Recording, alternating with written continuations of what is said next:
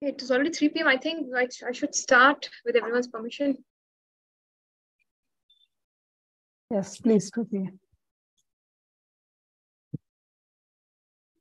Let me share my screen.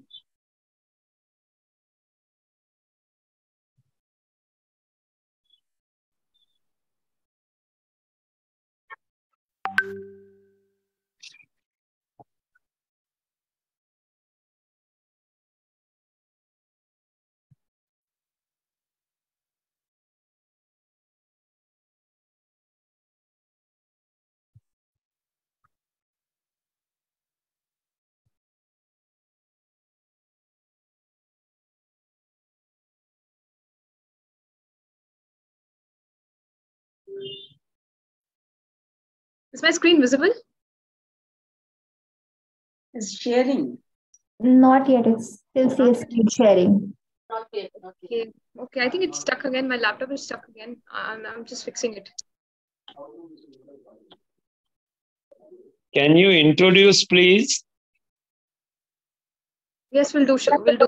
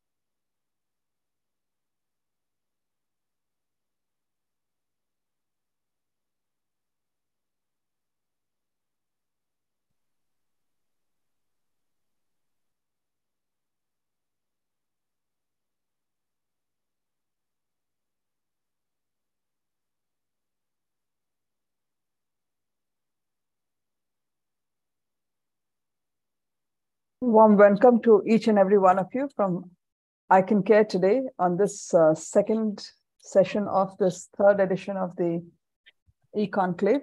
In just a few minutes, we'll start. There's a little technical glitch, but we really thank you all for being here and making this a success year after year. This is the third edition today.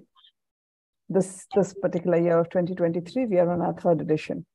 And we thank you all for your active participation in every way possible, both as faculty, participants, adding knowledge, sharing knowledge, and taking things ahead in the correct direction together.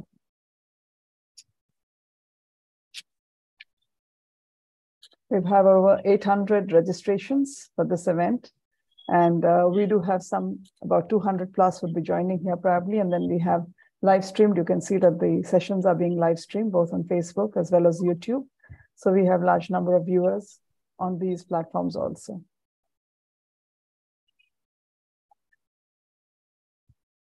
I'm absolutely sorry. I had lost connectivity for a couple of minutes. I'm back.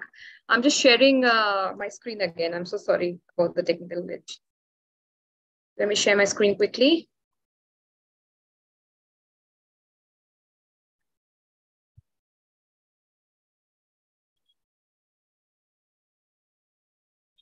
I think it's now visible.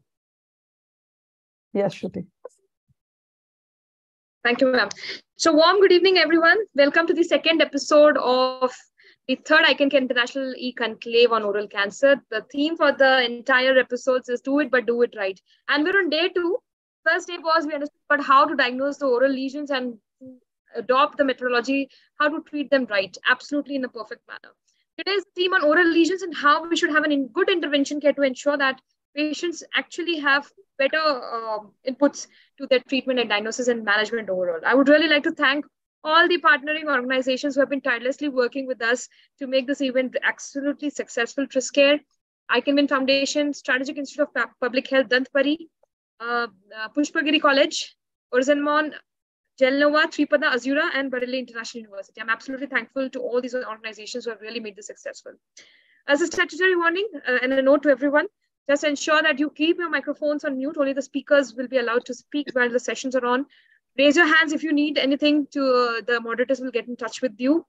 In case you have any questions, please ensure that you put down on the chat box. The faculty will answer all those questions. And in case something is left out, we'll get back with the answers to you very shortly. It would be also available on website for your knowledge. This session is being recorded and is also being telecasted on multiple social media platforms. So please ensure that all the videos are in the perfect mode. It is in case you are not using the video in the on mode, please put it off. Another thing which is very important to notice here is that the academic chair, Dr. Reena R. Kumar, and convener for the program, Dr. Pawan Gupta, will have the overriding rights in the entire session while moderation, while the transition. Thank you so much. In this particular conclave, we have introduced for the first time the student paper presentation, and I invite all the participants to put down the papers to us in 3 categories, which is mentioned here. It is available, the submissions are open till 20th of April. We're going to stop it in the evening at 6 p.m. The theme is on oral cancer. Anything related to oral cancer, do it, but do it right is the theme. So it can be original research or a clinical or a review category. So all the participants who are watching us on different media platforms, please ensure that you make the submissions before 20th of April. We have the quiz competition. The first episode is already over last time. We have the second one today, which is going to happen shortly after the scientific session at 4 p.m. So stay tuned for the competition in the evening. We are now heading towards our scientific sessions. So we have 3 esteemed speakers for the evening, 3 very diligent and prolifically talented faculty with us today who are going to talk about exclusive topics in front of you. So the theme is again oral lesions and intervention care. And now I invite Dr. Rajkumari Khatri. Madam is the moderator for the scientific sessions today. She is a certified tobacco cessation specialist from Gujarat University, also the honorary ENT and laser consultant at Indian Institute of Head and Neck Oncology. She's been awarded with numerous awards, the Lifetime Achievement Award, the National Mahila Ratan Award, Jewel of India Award for achievement in the field of medical education, invited as speaker at various webinars, national and international levels, and a lot of publications to her name. So ma'am, it is all over to you. So please take ahead the scientific sessions.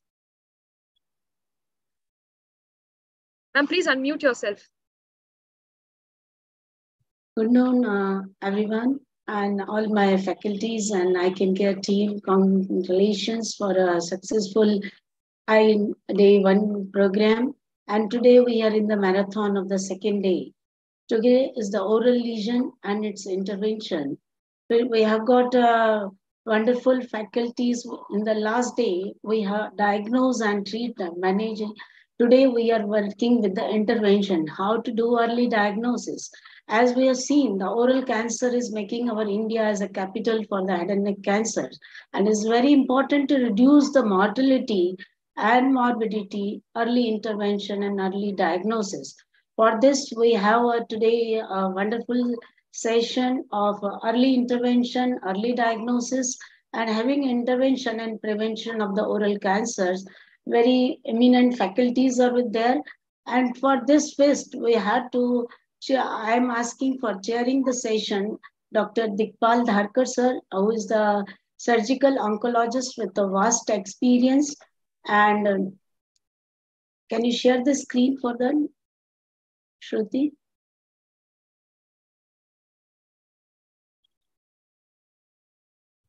He is a surgical oncologist, founder and honorary secretary of Indore Cancer Foundation.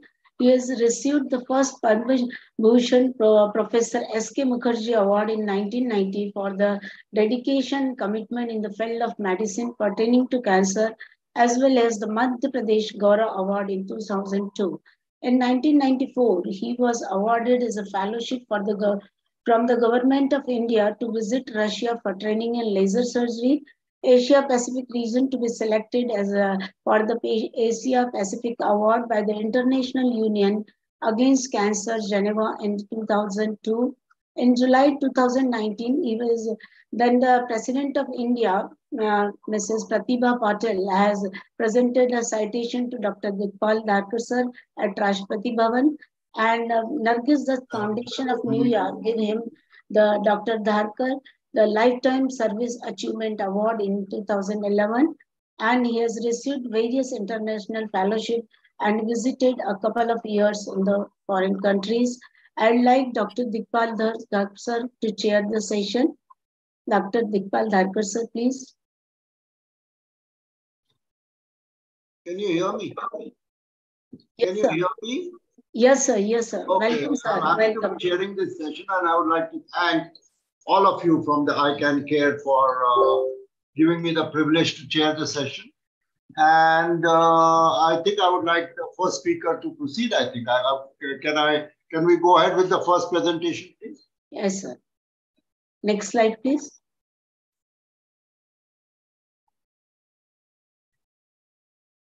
We got today the first scientific session, the role of deep learning and artificial intelligence in the oral cancer by none other than Dr. Praveen Berur. He is Vice Principal and Professor, Head of the Department in Oral Medicine and Radiology in Kelly Society Institute of Dental Science, Bangalore.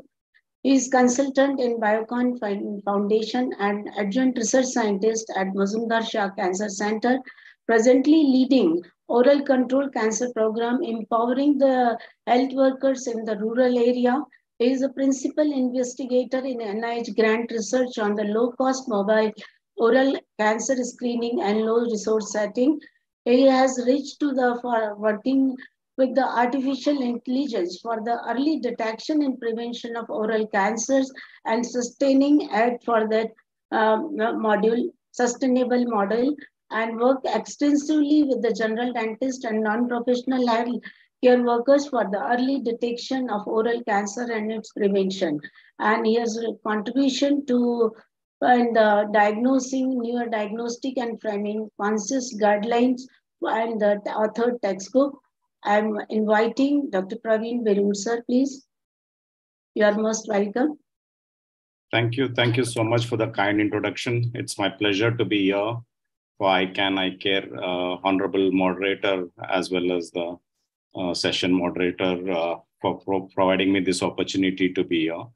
So I'll quickly run through about 15 minutes of, I was given the role of deep learning and artificial intelligence, but this will cover more of translational rather than the engineering core of it. Kindly excuse me with due permission from the moderator and the chairperson. I have few submissions in due this weekend, so I'll be leaving immediately after my talk. And any questions, I just request you to permit the audience to do it after my presentation rather than waiting for the end of the session. I hope that is okay. And my sincere apologies for not holding till the end of the session.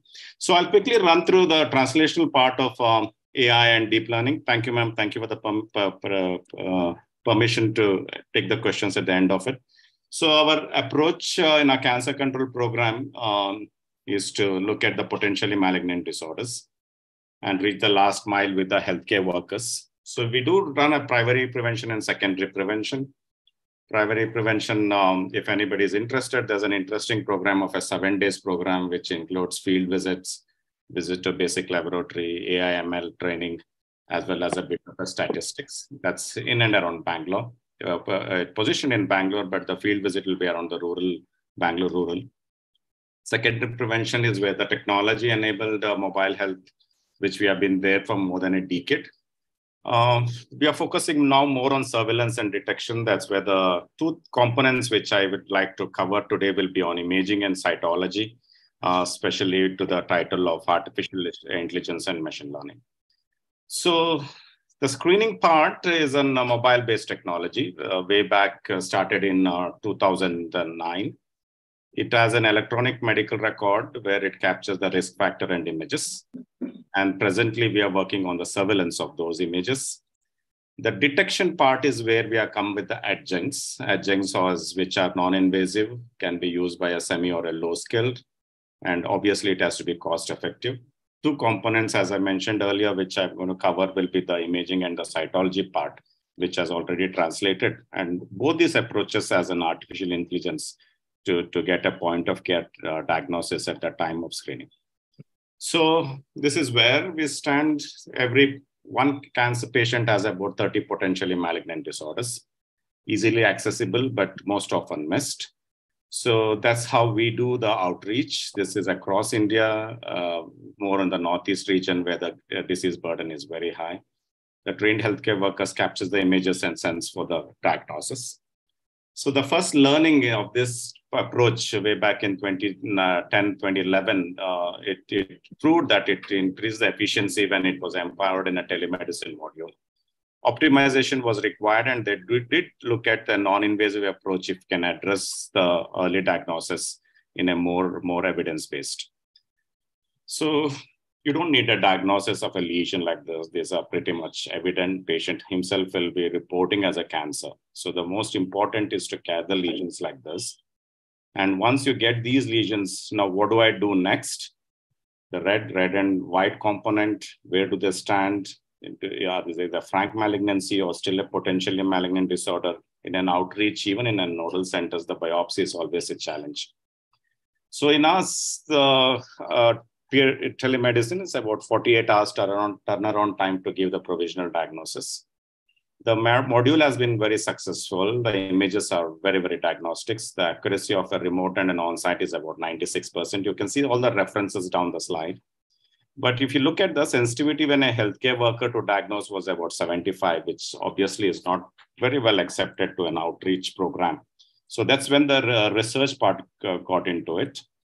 You have reached more than 70,000 population, 14% of potentially malignant disorders. Very proud to be that we have generated data for the Northeast, especially in Nagaland. That's for the first paper, they had a data on oral cancer, sorry. So with the when the cancer is detected, it goes out of the telemedicine module because it gets referred to the hospital, and essentially it runs through a tertiary center always. So then the huge burden of potentially malignant disorders is an issue. So we looked at a tool which helps the healthcare worker to arrive at a diagnosis and look at a surveillance.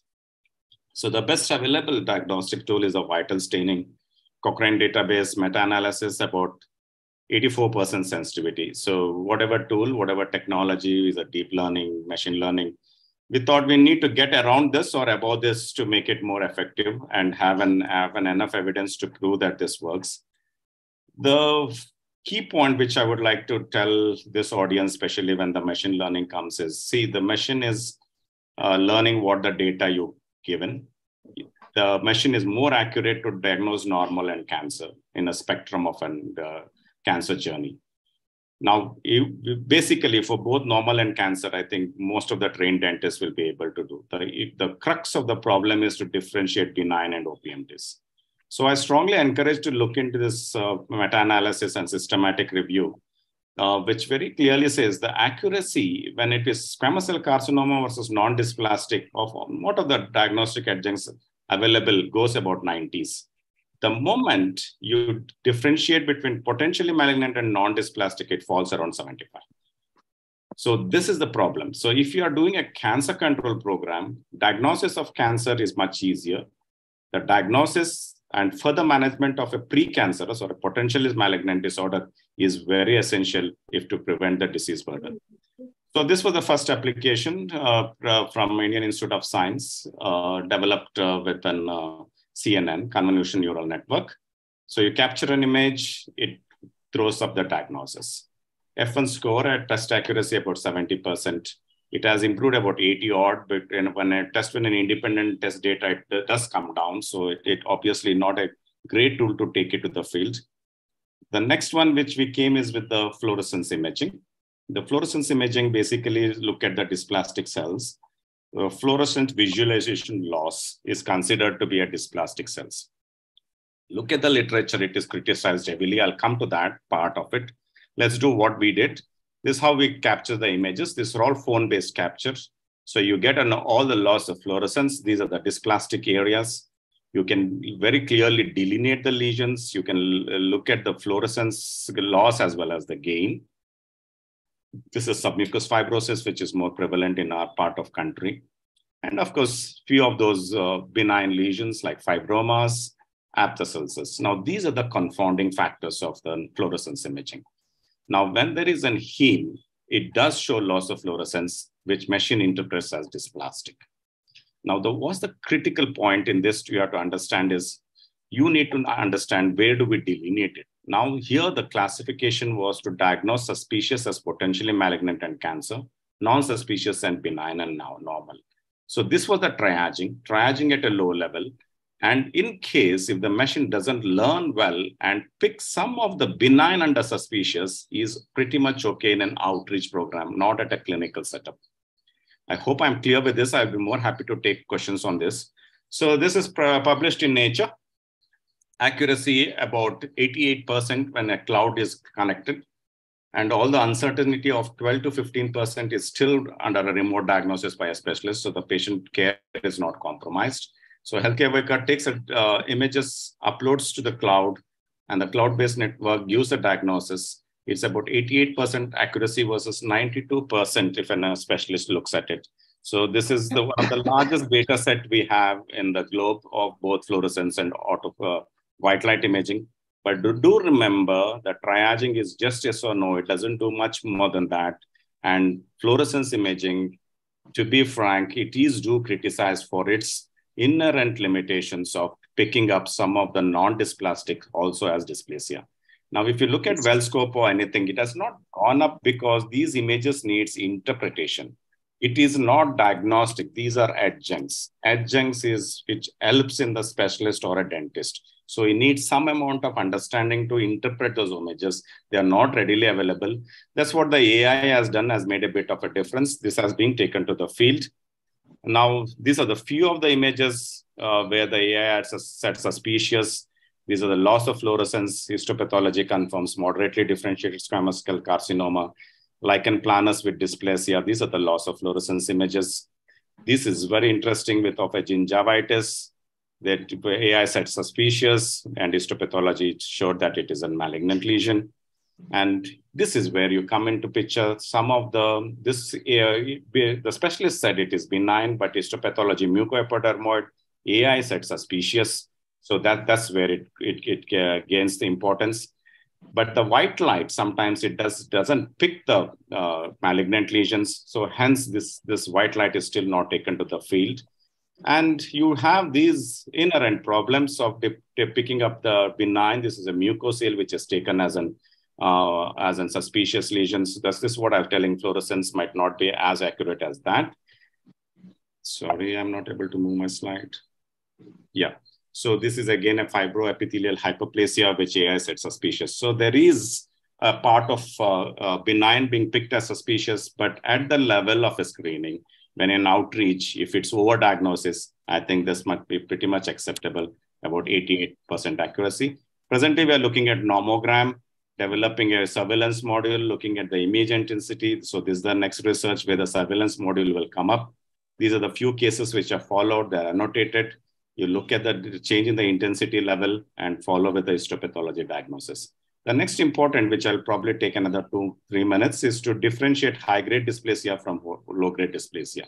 All the patients who have been screened positive to undergo his cytology, because biopsy rate is very low, the patient compliance for an invasive procedure is low. So here what we do in this process is it's a molecular cytology, 2 patented molecules of SNA1 and CD44. You do the scrapings. This is from the Wellcome Trust grant. So this to differentiate low grade from benign and high grade from cancer. So there it was yes or no from potentially malignant to cancer. Here the differentiating factor is low grade benign versus high grade cancer, because then we put this as a high risk group. So sensitivity is about 92%. The machine learning does the cell segmentation. So once you do a cytology, put the molecular marker, run it to the fluorescent microscopes. Manual method of segmentation is very difficult. Get an automated, extract each cell's features. 16 cell features are extracted with SNA intensity, and DAPI is more favorable for the high-grade dysplasias. So this net prediction is about 93%.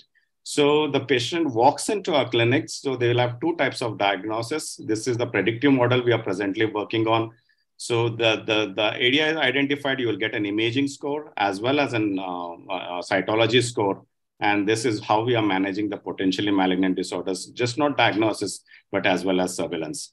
So all this in the telemedicine module, all the patients still seen through a remote specialist, and they go in for an other referral and the further management. So to summarize, this is how the ML, it does do a provisional diagnosis, dual mode, it gives an imaging, nearly completes to say about the dysplasia, risk profiling with the molecular cytology for high grade versus low grade.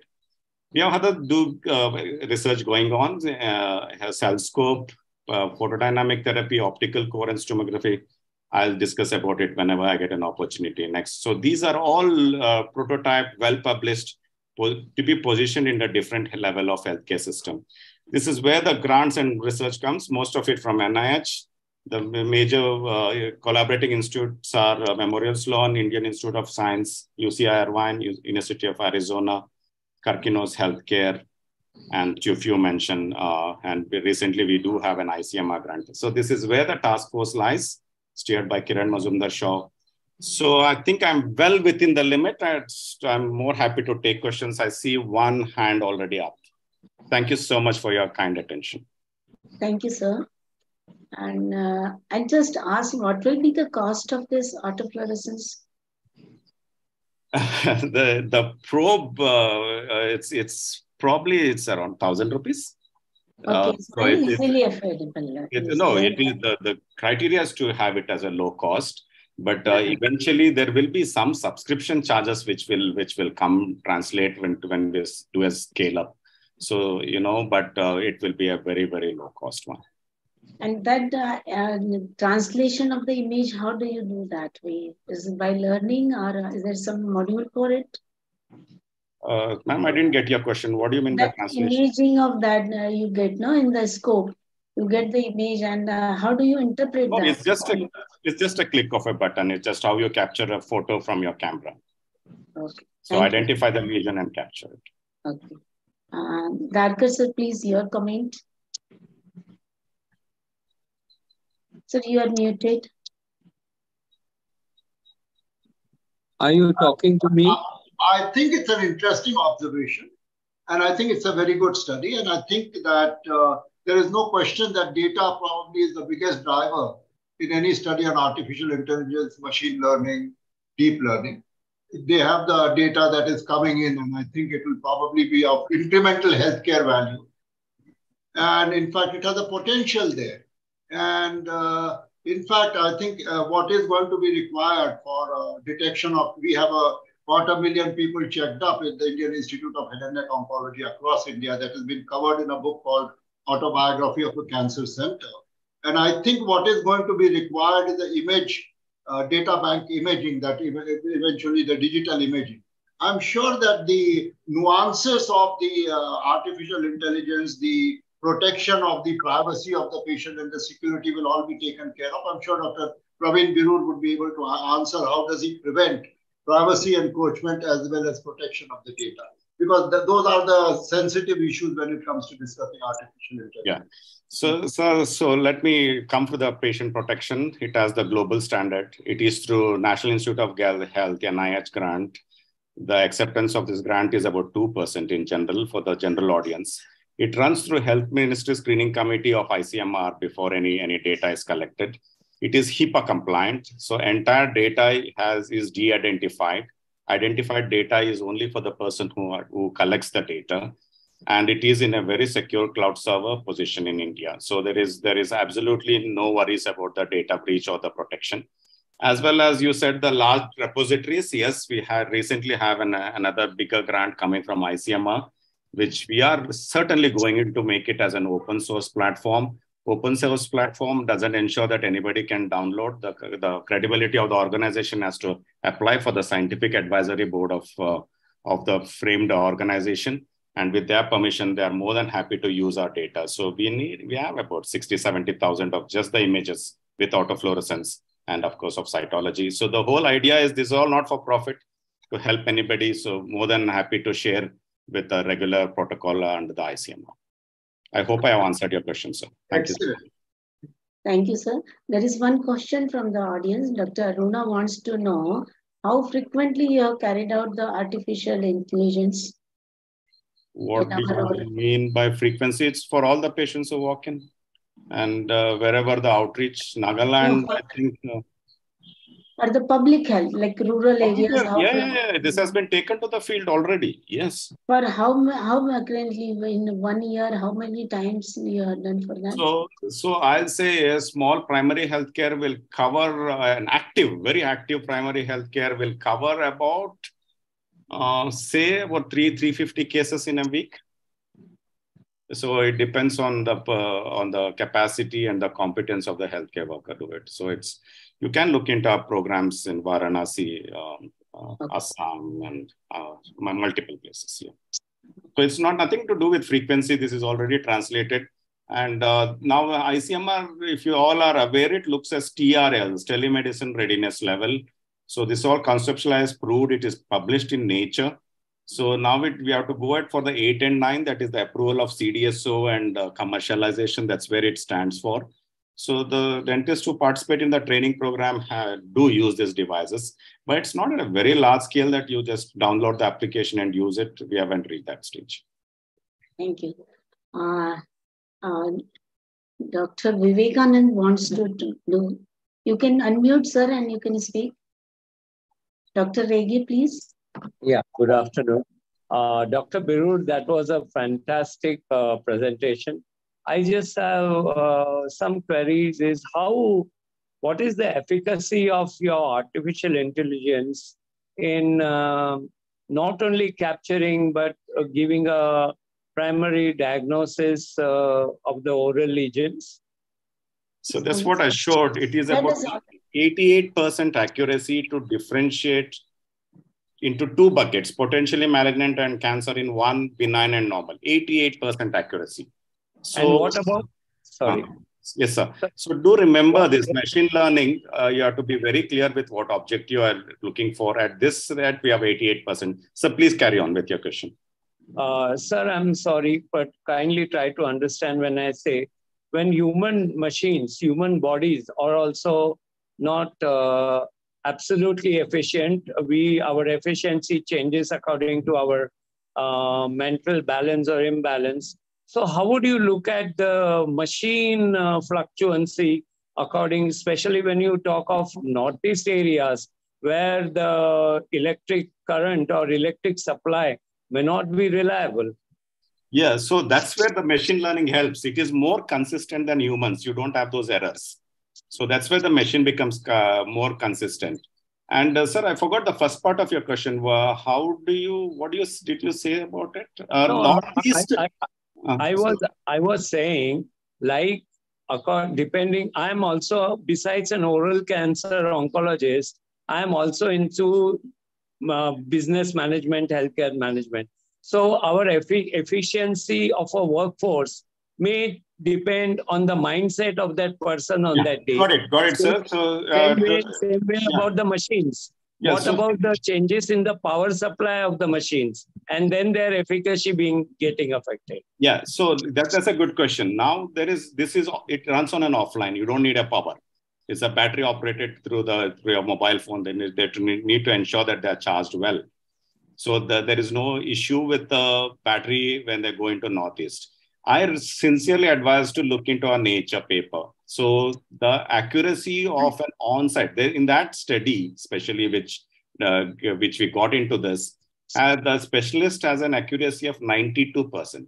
This has 88%.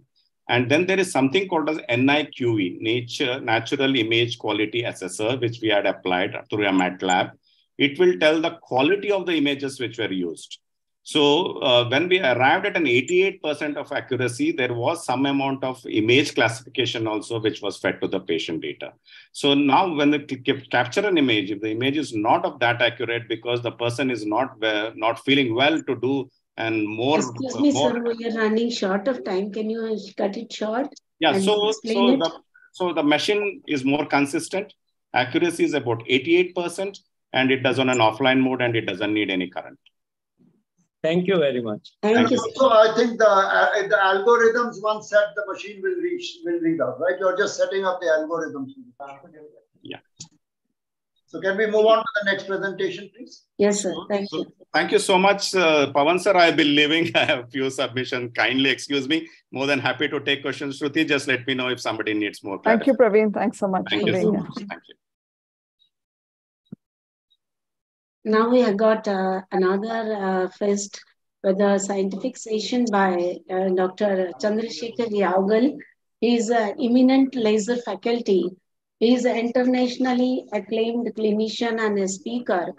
He is post-PhD doctoral laser biophotonics and palliative pediatric restorative dentistry. He is a gold medalist in MDS in pediatric dentistry and topper in BDS. He has completed the diploma in orthodontics from the Orthodontic World Institute of Barcelona, Spain. Served as a professor of pediatric dentistry at Rajiv Gandhi University of Health Sciences, director of Hand of India, the first department of laser dentistry and photomedicine research lab. Diplomate of International College at NM Orthodontics and Gynecology. He is a fellow of Asia Pacific Laser Institute, life member of European Medical Laser Association, vice president of College of Flight Medicine, director of Vault 2021 and 24. He has more than, to his credit, 75 publications in national and international journals. He has carried out more than 100 lectures, symposiums, workshops on the laser, pediatric dentistry, preventive and restorative dentistry in India, Singapore, Dubai, Spain, Taiwan, France, Germany. He is the founder of Laser Veda. I want to welcome Professor Yaugal, please. You are most welcome, sir. Thank you so much. Thank you so much, madam. Thank you so much for that lovely introduction. That too coming from an eminent ENT surgeon like you makes it all the more special. My pleasure and honor to sir, welcome you all. Can I start my screen share, yes, madam?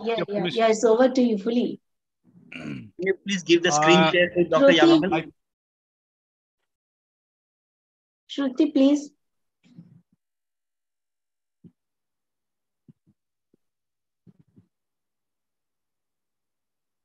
Shruti. I think so she was off the screen.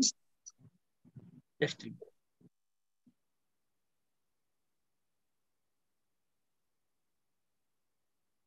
I'll just give you Dr. Yaugal. No problem, madam. Absolutely not a problem. It's heartening to see such a big audience on a beautiful Sunday afternoon. Great. It's all because of the eminent faculties with us. No, not at all. Not at all. I believe it is because of the hard work put in by Pawan Gupta sir and the entire team of ICanCaRe, as well as the support from eminent faculties like you. Dr. Pawan, have you got the rights? I don't have the rights. I just called Shruti. Shruti, उसको host को ये दो ना. The rights. Host उनको. Screen share rights, Shruti. I don't have the right host rights. हाँ कोई नहीं, मेरे को just host बना.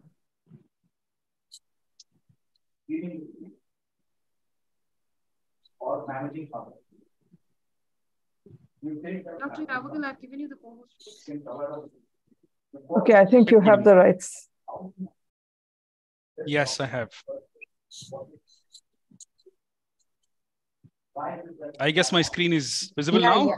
Yes, sir. Yeah, it's visible. At the very outset, let me thank the entire team of ICanCaRe for having me here to speak about the blue diode fluorescence in oral cancer screening.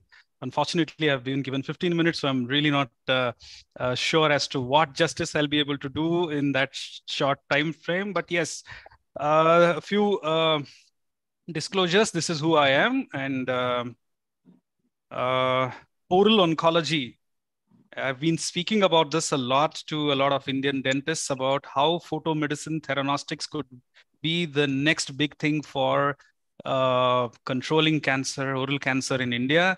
Now, what exactly I mean by theranostics is a combination of diagnostics and therapy, which broadly encompasses precision medicine, targeted radionuclide therapy, molecular imaging, and together, we have this triad of theranostics. So cutting the long story short, it's a combination of diagnostics and therapy. Therapy part comes in the form of photomedicine. Diagnostic part hitherto has been more manual in nature, and it's a sad story that we are all set to become the oral cancer capital of the world. Let's understand the burden of this disease so that we actually understand what role blue diode fluorescence can play in catching this disease at an early stage in a country like India. The burden of this disease can be understood by relating to a perspective on COVID-19 deaths. Any guesses how many COVID-19 deaths we had in India in the year 2020? 2020 was a peak year for us for COVID-19 in India. And according to the official report, we lost 148,738 patients to COVID in 2020. Why am I bringing up this? I'm bringing this up because let's look at the ICMR report for the same year, August 2020. Have a look at the right-hand side of your screen, 135,929 cases of the lip and the oral cavity cancer. Which one, according to you, is a pandemic, ladies and gentlemen? Up to you to decide, right? So if you go by the same report, if you categorize it gender-wise, in men, it is now the #1 killer, right? It's way ahead of lung, way ahead of stomach, way ahead of other cancers of the esophagus.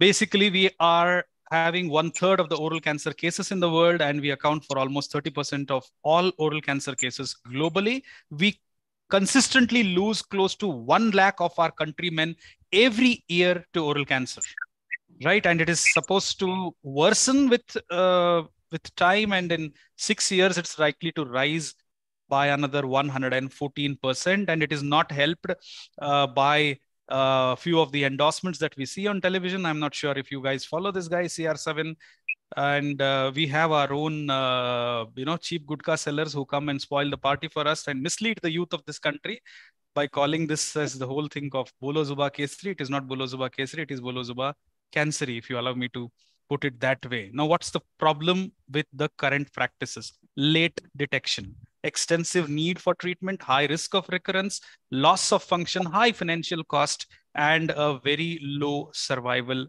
rate. So this is where we are going wrong currently. Detection is a big, big issue.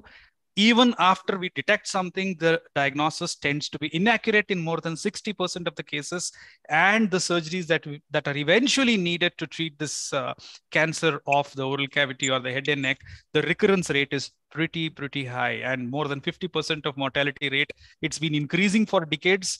So we are here. We need to catch them early if we want to watch them live. It's as easy as that, but unfortunately, the traditional mouth mirror probe and the white light has not helped us. I mean, these are cliched, ways of looking at an oral cavity, an ulcer that is not healing, a red and white patch in the mouth, lumps or swellings. I mean, this is clearly not working. And like I keep telling, in 10 years, both the cameraman and the pilot lost their jobs. So to all the young dentists there, if you still think that you will be able to do a good diagnosis with a mouth mirror and a probe, I'm sorry, it's time for us to upgrade. It's time for us to screen every patient for oral cancer. Let me show you an asymptomatic ill-defined red and white lesion on the anterior floor of the mouth in a 57-year-old male smoker. This is what we see with the white light. Nothing. Actually, we don't see anything at all. But if we do a blue diode fluorescence scan of this, we see a well-demarcated dark brown to black area. And that's where the malignancy lies. And it turns out to be a case of invasive squamous cell carcinoma. So this is something which I want every dental student to take note of. Laser or LED-based fluorescence screening is not a rocket science. It is something that every dental surgeon can do in his or her operatory with a little bit of a training. You need to know some basics about how this whole concept works.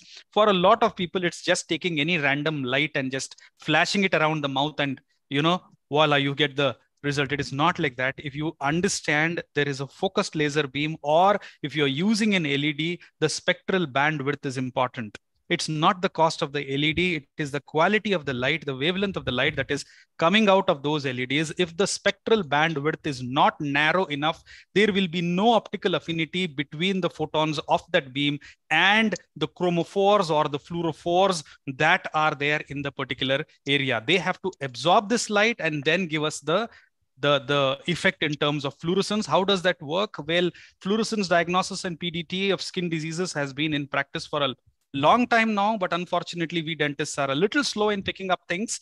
We have just started realizing that oral cancer diagnosis can also be helped by a great deal if we incorporate fluorescence molecular imaging in our day-to-day practices. Let me demystify this for the beginners. I don't want to talk about laboratory-based stuff. I'm a clinician. I need something that works in my hand consistently, predictably, and it should give me results. And only then, I'll be able to extrapolate what I read in a paper to what is happening actually in a clinical scenario. For me, for fluorescence to work, the chromophore is important, because chromophore is equal to fluorophore. For those of you who understand the laser language, you know that chromophore is a photoacceptor. It has the ability to undergo a transformational change in the outermost electronic shell, provided it is hit by a wavelength of a specific range. Now, when it comes to the oral cavity, we are lucky because we have a fluorophore in the form of a flavin adenine dinucleotide. Why is this so important? What's this whole concept of autofluorescence? Flavin adenine dinucleotide in a healthy oral mucosa tends to be in an oxidized state. So when a blue light is incident upon FAD, if it is in an oxidized state, it will give us a healthy green output, healthy green glow. Unfortunately, if there is dysplasia creeping in, if there is a PMOD, which is, more or less going towards the breach in terms of becoming malignant, the FAD will not be in an oxidized state. Those are the lesions where the incident blue light will not emanate a healthy green glow, because the FAD is not in an oxidized state. It is indicative of a deep dysplasia. So that's the basic concept behind optical biopsy, because a lot of people are scared of going to a dentist or an oral surgeon for the fear that they might use a scalpel for a biopsy. Here we are moving towards optical biopsy, and this is basically based on a concept called Cherenkov luminescence, wherein HV stands for a specific wavelength. An electron in the outermost shell of the fluorophore will absorb that specific photon of wavelength and then will rise from a ground state to an excited state, and it cannot stay in a photoexcited state for a long time. So it has to decay. When I say it has to decay, it has to come back to the ground state. In doing so, the excess energy that it had with it at the higher energy level will come out in the form of a specific wavelength as a healthy green glow or a healthy green output. Now, the important thing in this is that we need good filters to identify this output. So optical biopsy works when there is a proper light source. Let's say we are looking at a normal oral mucosa. We use a 450 nanometer blue light. When a 450 nanometer blue light falls on a normal oral mucosa, what happens is that the fluorophores, the flavin adenine dinucleotide in a normal oral mucosa will be in an oxidized state. It will absorb that 450 nanometer of light, and it will go, the outermost electrons will go to a higher energy shell with a photoexcited state, stay there for a little while, and then on the path of decay, they emanate a wavelength of 515. Now, a lot of people will find this shocking. The incident wavelength was lesser than the output wavelength. Is that so? Absolutely so. I'll tell you why. Please understand this. This is a normal oral mucosa. 450 gives us a healthy green glow because the FAD is in oxidized state. Now, this is the formula that many of the so-called laser pundits also get it wrong. There is a concept that a higher wavelength will give higher power to the photons. It is absolutely the reverse of that. Please understand that the energy carried by each photon is inversely proportionate to the wavelength. So a 450 nanometer wavelength photon will carry more energy than its higher wavelength counterpart. It's inversely proportionate. That's the reason why when you throw a 450 nanometer light on a healthy oral mucosa, which has an oxidized FAD, it will throw out a wavelength which will be higher, not lesser. That's the reason why we get a healthy green glow. So you can't simply pick up a cheap Chinese light and then tell that you are practicing autofluorescence. It is not. The spectral bandwidth, the quality of the light that is emanated from that particular diode matters. You cannot simply pick up anything that is convenient for you and then expect to catch a lesion early. Now, what happens when there is, when there is dysplasia? Let's say in this case, there is severe dysplasia. You throw a 450 nanometer blue light. I think somebody's mic is on. And some music also. Great. So when you, this is a little. Yeah, sorry, sir, we have muted everyone. Thank you so much for that. Okay, so when you throw a 450 nanometer light on a dysplastic tissue, what happens? When you throw a light on a dysplastic tissue, the FAD will not be in an oxidized state. So it will not be able to emanate a healthy green glow. It appears dark on the filter. This is how this works. And this is by far the easiest way to detect potentially malignant disorders. And that has been tried globally. And this is how autofluorescence loss works. Like I said, by using a mouth mirror and a probe and our bare eyes with white light, we see nothing. We are absolutely blind. Have a look at this picture. Everything looks normal here, but the fluorescence scan shows that there is loss of fluorescence and the FAD is not in an oxidized state and it turns out to be malignant. So a healthy tissue is marked by healthy fluorescence. Unhealthy tissue is marked by, a darkish, blackish halo. That's another case, a 34-year-old male associated with a human papillomavirus infection. So the light source that you use for fluorescence is absolutely important. Like I keep telling, science and convenience cannot go hand in hand. You can pick up anything that is convenient for you, but it will not be scientific enough. For being scientific enough, we need to understand the optical affinity between the quality of the photons that are emanated from that particular light source and the fluorophore that is going to absorb these photons. Only then we are going to get this whole concept of fluorescence right. I've been working with this device and it's an FDA approved WHO recommended device. I like this purely because of the quality of the photons that I get with the blue diode. I am basically a hardcore laser guy. This has to be accurate for me. Only then my second step of theranostics, that is, this is diagnosis. The second step is therapy for me. My therapy works with multi-wavelength lasers, provided my diagnosis is right. If I go wrong in catching the disease early, then I'll be wasting my 640 photons or my 810 photons on trying to reverse a lesion, which may be malignant to begin with. So usually what I do is I do this. And like I said, 450 nanometers is the blue light that is being used. Like I keep telling you, the spectral bandwidth is very important. You cannot pick up anything that is convenient, that is blue. You cannot use your curing gun. You cannot throw any light on the tissue and then expect to see a green glow by looking at any optical glasses. So there has to be a specificity, and only then you will get a proper diagnosis of loss of fluorescence, depending on the border, depending on the degree of darkness. And if you want to follow it up, you can as well do the Blanch test. This is how this works. This is absolutely non-invasive.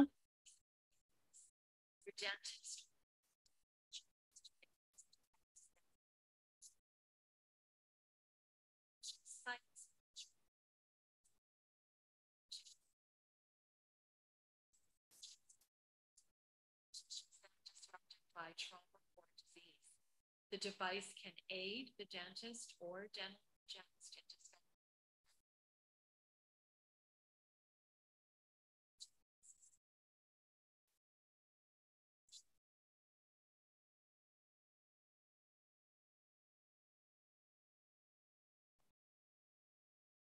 So the other advantage of this is that we were using this device during the COVID times to pick up a lot of mucormycosis cases, because it's not just a malignant lesion that it picks up. It can pick up a fungal infection which appears yellow, a bacterial load which appears as red. So that's the reason why you need to be very specific about what kind of a pathology you're using this light on. There is a visible leukoplakia, appears irregular, appears dark, and then you refer the patient for a biopsy. It turns out to be severe dysplasia. On the other hand, there is another similar case of visible leukoplakia, but the fluorescence is normal and it turns out to be negative on a biopsy. So this is how it works, and this is an evidence-based system where you can record each and every finding on the software that is provided with the device that is attached, and you can document it. So as per the American Cancer Society, early detection is very crucial, and we could not agree more with it. We had a previous speaker who was talking about the AI-powered diagnostics. We also use an AI-powered DNA ploidy test, but the whole idea is to intervene early, catch them early, and then even if surgery is needed, a fluorescence-guided surgery is what will enable a surgeon to exactly identify where he has to place his cut. So he cannot be, I mean, he cannot be simply, surgically excising every tissue that comes in his way. So he needs some guidance, some guided surgery wherein he knows exactly where there is a demarcation between a normal fluorescent tissue and an abnormal loss of fluorescence that is seen. That will give him an idea as to where he needs to place his incision and where he needs to do his surgical cut. Now, the second step is even more important when we have a doubt and the patient is not, directly ready to go for a surgical cutting biopsy. We do what is known as a DNA ploidy test. The concept is very simple. We have 2 sets of chromosomes, 23 each, 46. Any cancerous cell, for it to become, for it to manifest as a malignancy clinically, the actual change in the DNA material precedes the pathology almost 2 to 3 years before it becomes clinically evident. So when we can catch aneuploidy, basically it signifies that there is abnormal DNA content in the cells and they are walking slowly towards malignancy. That is something which we can catch as early as 2 years, even before the lesion becomes evident in the oral cavity. Can we put a price tag on that? 2 years even before the lesion is visible.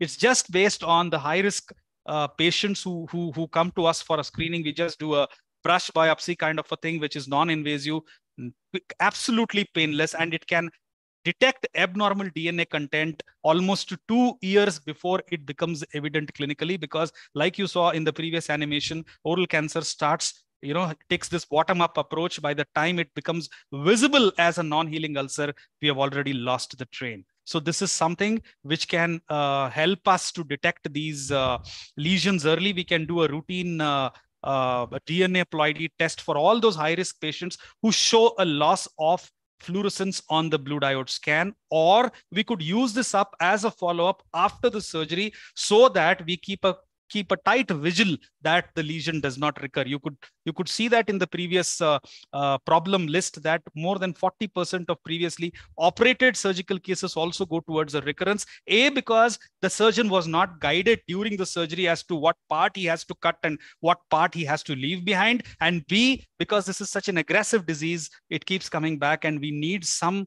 way to check it non-invasively so that we are with the patient in this fight against cancer. So you could repeat the DNA test in 3 months, 6 months, and understand how this the cells are coping with it or how they are behaving. And this is a recent study which has proved this to be almost 93.5% accurate. The sensitivity values were close to 93.5%, and this turns out to be a very, very cost-effective and easy way to do a ploidy or assessment of abnormal DNA content in all those cells which show up as a dark patch on the fluorescence scan. So together, we are able to solve many problems. First, we are able to solve the problem of late detection. The patients need not be worried if they are chronic pan gutka eaters, or if they have exposure to human papillomavirus, or if they simply have a risk of oral cancer in their siblings or in the family. They can just walk in for a blue diode fluorescence scan, and if we have a doubt, we do a DNA ploidy. The problem of inaccurate diagnostics is addressed. The problem of high recurrence rate is addressed because we do a guided surgery followed by DNA ploidy at every timely interval, so that the follow-up and the surveillance is kept under a tight vigil. This is how we do a blue diode guided surgery. We mark it up. I have a video for this. We have been doing this in a small town called Hubli in Karnataka. I have been blessed to work with some really skilled oral surgeons. We do a guided excision of any kind of a cancerous tissue. I'll show you the video for that. And once we do this fluorescence guided surgery, and once the excised mass is sent for a histopathological examination, once we confirm that, we follow this patient up with advanced photomedicine, and timely DNA ploidy tests are repeated, so to ensure that there is no recurrence of the disease. So this is how Sorry, it is sir, done. can you please control in the time limit? Yes, madam, I'm done. Yeah. How to avoid second cancer surgery? Do it right the first time.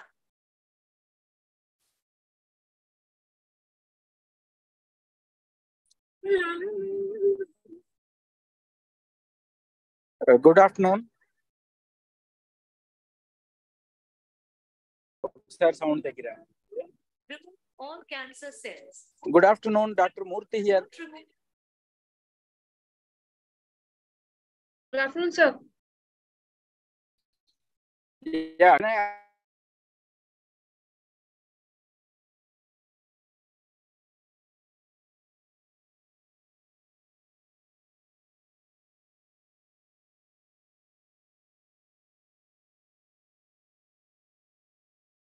Do I have time to complete the photomedicine part? I'm not sure.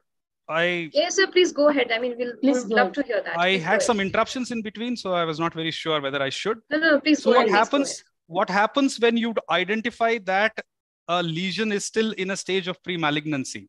This sounds like mumbo jumbo, but no, but you can actually reverse it by using specific wavelengths of light. I prefer working with the 660 for oral lesions, sometimes with 810 when there is a lot of pain associated or a burning sensation that is associated. We have been doing this regularly for oral mucositis. We have patented a concept called combo coherence, where a 660 red wavelength and a 810 infrared fire together. Make no mistake, there are many dual wavelength options available, but we are interested in using a red and an infrared wavelength together. So this is how we are able to manage the side effects of cancer therapy. This is a recent paper which was published in the Annals of the Romanian Society for Cell Biology as to how effective this method is. And these are the guidelines from the Multinational Association for Supportive Care in Cancer, which have now recognized laser photobiomodulation as a preventive prophylactic modality to be used in every patient who runs a risk of developing mucositis post-chemo or radiation. This is how we do the therapy intraorally, sometimes extraorally, depending on what exactly is the point. And this is how we are able to create a three-dimensional photons of light inside the oral cavity. And it is also effective in reducing the pain induced by toxicities related to head and neck cancers. Unfortunately, I do not have the time to cover that in detail, whether it is mucositis, dysphagia, oral dryness, or burning mouth. All these symptoms can be effectively treated by using specific wavelength PBM strategies. So I'll close with this last clinical case, a 11-year-old kid with nasopharyngeal carcinoma. On radiation, you can see grade 3 mucositis. There is hardly an inch of tissue which is spared. And this is what we were able to achieve in a matter of 3 sessions of simple red light PBM therapy. And this was recently published as a novel method for the management of radiation-induced oral mucositis. So this completes my triangle, theranostics. It starts with a diagnosis with blue diode fluorescence, and then it starts and it ends by being able to reverse or treat the side effects induced by cancer. That's who I am. This is what I could show you in the 15 minutes that I had. Any queries, you can feel free to write to me. I'll be more than glad to respond to you. Thank you very much, sir. You have gone really in a very short time, a marathon, and almost cover every topic in that, and giving us from the early diagnosis to the treatment and everything. I want the comments from our chairperson, Dr. Dakar, sir, please. I think Dr. Yavagal is not a foreigner for us. He has helped us set up the photobiomodulation therapy unit in our department, and I think we are going to look at that very intensely in September 10 when we will get the opportunity for all of us to be together. And I think it's wonderful to listen to all this, and I think there's no doubt about it that oral cancer has multiple problems, including second primary field cancerization, the fact that survival is better, but after every 5 years, there's an 8% number increases because of field cancerization. So all that puts into focus the need for such technologies so that we do not have patients getting lost because of the fact that they use tobacco in one form or the other, because we have to remember that the tobacco users in any form puts the patient in the high risk group for oral cancer. This was an excellent presentation, a lot of teaching there. And because of paucity of time, I'm restraining my comments. So thank you so much. Open, otherwise we can move on to the third presentation. Dr. Yavagal, I look forward to seeing you once again. It will be my honor to do that for you, sir, anytime. I want one question from that instrument. Can we do intraoperative instead of frozen section? Asking for frozen, that laser will be helpful in getting the free margin. Yes. We are doing that regularly, ma'am. That video that I showed you. And time limit will be all restrained. Yes, very absolutely. Wonderful, Absolutely. That's very important. Yes. And we don't stop at that, ma'am. After the whole process is done, after the patient is rehabilitated, we call him for monthly follow-ups where this is a non-invasive thing. It's just like flashing the blue light, and we pick up any loss of fluorescence and repeated DNA ploidy whenever we feel that there is a doubt of recurrence. So we don't wait for the patient to come back with swollen nodes next time. So that's the whole thing. It's not just catching them early. It's like even after the surgery is done, we don't want any kind of a recurrence, and that's why we keep doing this. Since it is non-invasive, there is no limit to how many times we can run that on a given patient. I think so. Audience will also be happy, and there are a lot of questions regarding that. What will be the cost of it? What I would suggest is, Dr. Rajkumari, what I would suggest is, I have requested this is the last because everyone is here. We'll take the next session. Stay for the panel. Yes, so I was going to request the same. Please stay. Because he is going to be bombarded with questions. I think I request him to stay for the panel. So let's complete another scientific presentation, and then we will. Thank you, sir. We'll definitely. Thank you, Dr. Chandrasekhar. It was fantastic. Yes. Thank you, ma'am. Now we will have a third topic, the laser and photobiomodulation along with photodynamic therapy for the oral lesions. For this, we have got Malika Sethi, and I'd like to welcome Dr. Malika Sethi. Shruti, please, you can share the screen for introducing.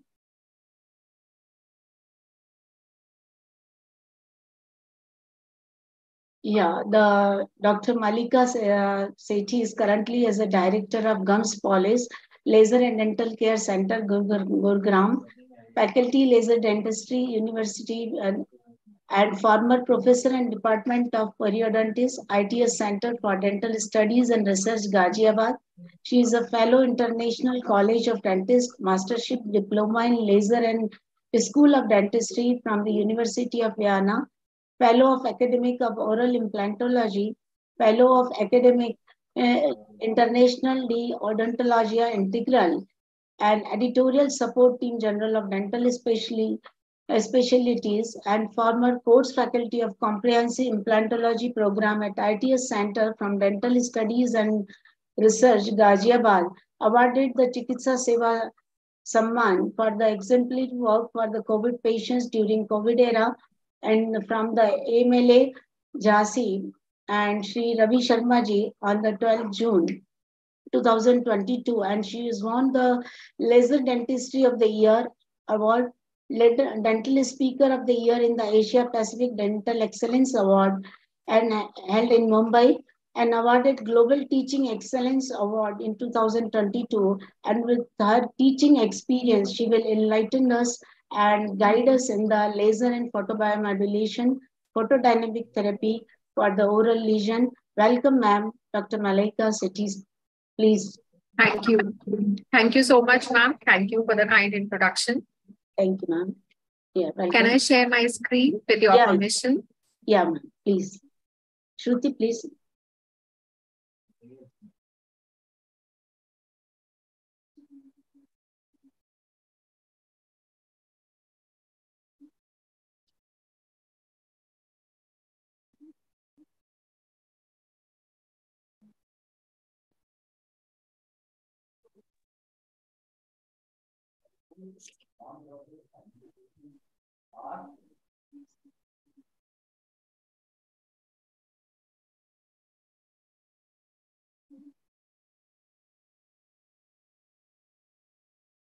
Is my screen visible to all? Yes, it is. Yes, ma'am. Yes, ma'am. Well, good afternoon, ladies and gentlemen. Warm greetings. I'm Professor Dr. Malika Sethi Rishi. Well, I'm a periodontist and a laser specialist. Well, it is a matter of great pride and proud privilege to be a part of the prestigious Oral Oncology Connect education series, ICanCaRe 3rd International Oral Cancer E-Conclave. And at the very outset, first of all, I would like to thank the organizers, especially Dr. Reena ma'am, for this wonderful opportunity and special invite. And I'm fortunate to share the platform with a galaxy of eminent speakers. Well, we all know laser is one of the most captivating technologies which has revolutionized several areas of treatment in the last few decades. And we are moving from steel age to laser age. And today I would be deliberating on the topic, which is very, very close to my heart, laser and photobiomodulation and photodynamic therapy for oral lesions. Well, I just have 10 minutes for my presentation. So just quickly going through lasers for oral lesions. If I talk about the nomenclature of oral lesions, well, we have the normal variants, the white and red lesions, which include candidiasis, oral leukoplakia, squamous cell carcinoma, pigmented lesions like smokers, melanosis, melanocytic macule amalgam tattoo, etc. Erosive, ulcerative, and bullous lesions like herpes simplex, recurrent apnea stomatitis, erythema multiforme, bullous pemphigoid, various tongue lesions, which we encounter normally in our day-to-day practice, miscellaneous lesions like mucocele, gingival overgrowth, and oral fibroma. Well, rightly said, India has the highest incidence of oral cancer in the world because of the widely prevalent practice of chewing tobacco and its derivatives, where it is estimated that about 40% of all cancers in India arise in the mouth, and it is said to be the most prevalent cancer among men, especially in India. Well, the tongue is the most common site for oral cancer, followed by buccal mucosa and the alveolus. Now, if I talk about laser for various soft tissue lesions, and if you look at this tissue specimen treated with laser, and if I'm comparing all the lasers, the erbium YAG, as you can appreciate here, results in minimal coagulation when it is a hard tissue laser. The carbon dioxide results in severe carbonization. With the Nd:YAG, we have a thick coagulation layer. Well, the diode is said to have the greatest coagulation. So precisely, soft tissues are evaporated or incised, leaving different degrees of thermal denaturation, carbonization, and coagulation. Well, this is very, very important. So laser helps to cut, ablate, and reshape oral soft tissues with no bleeding whatsoever. No suturing is required. Well, there is minimal scarring and wound contraction. Allows for greater patient comfort and safety when we compare to other electrosurgical procedures. Where laser offers an excellent tool for removing various soft tissue lesions. And wherever we are planning to excise soft tissue lesion, it has to be sent to the lab for histopathological diagnosis, and it has to be made very clear that whether the lesion is excised with laser or a scalpel, because biopsy with laser offers excellent hemostasis, a bloodless field, and faster healing. Well, you can appreciate here, ladies and gentlemen, all the oral mucosal lesions. So laser tissue interaction as far as action on the oral lesion is concerned is basically due to two factors: operator-independent factors and operator-dependent factors. Now, the operator-dependent factors basically depend on the modality of use, the timing, which is very, very important, application timing, the choice of cutting distance from the lesion margin, and the operator-independent factors, which include wavelength, which is again very important factor, and the optical property of the tissue. Rightly said, increased cellularity and inflammation, which are typical of some lesions, can cause increase in peri-incisional damage, as stated by Romeo in 2014. Well, I'll walk you through various clinical cases which I have done. Well, this case is a simple case of mucocele, a 940 nanometer soft tissue laser. Diode laser is used here, 0.9 watt in pulse mode. Well, this is a case of mucocele of the lower lip. This is simple excision with laser, and this is 6 months post-operatively. Well, the second case is a very important case as far as oral cancer is concerned. Oral submucous fibrosis, widely known as a pre-malignant condition. Well, I happen to treat this elderly a person, a very, very cooperative patient, a chronic smoker. Fibrous bands were present bilaterally on the buccal mucosa. Well, preoperative OPG is also very, very important whenever we are attempting a case of OSMF, because the condylar position has to be taken care of. And this OPG shows that the condyles were perfectly placed. So when the patient reported, the mouth opening was around 11 millimeters. I will not say the patient was not taking corticosteroids.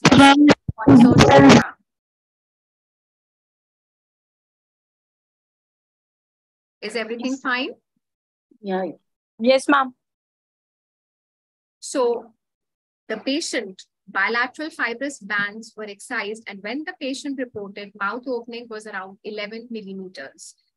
The patient was taking injections of cortisone, a diode laser. I used a diode laser, 940 nanometers, set at 1.5 watt, and the bands were excised, and there was considerable increase in the mouth opening.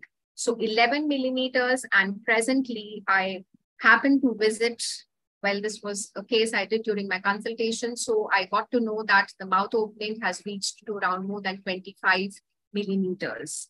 But ladies and gentlemen, let me tell you, there are always chances of relapse whenever we are treating cases like oral submucous fibrosis.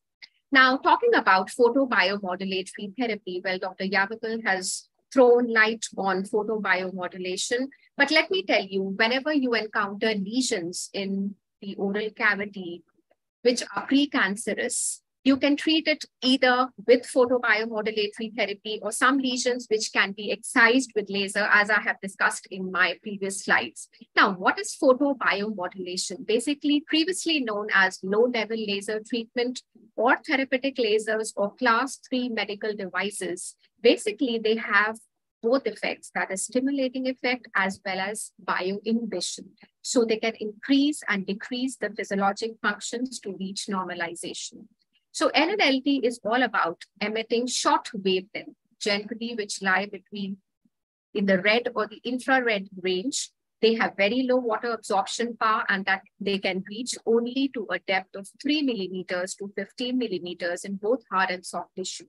Well, the performance power range from 50 to 500 milliwatt, and the wavelength ranges from between 630 nanometers to 980 in pulsed or continuous mode. Well, I'll walk you through a few other cases. Well, this case is a case of herpes labialis. We all know it causes discomfort and extreme pain. So the most important part to remember here is LLLT, that is photobiomodulatory therapy, is generally given in the silent periods between attack. And it is generally 2 joules per centimeter square is applied near contact, that is out of touch. Because if it is applied in the prodromal stage, the blister is likely to disappear in just 2 to 3 days, unlike the normal course, that is of 8 to 14 days. Zoster and post-hepatic neuralgia may also be treated.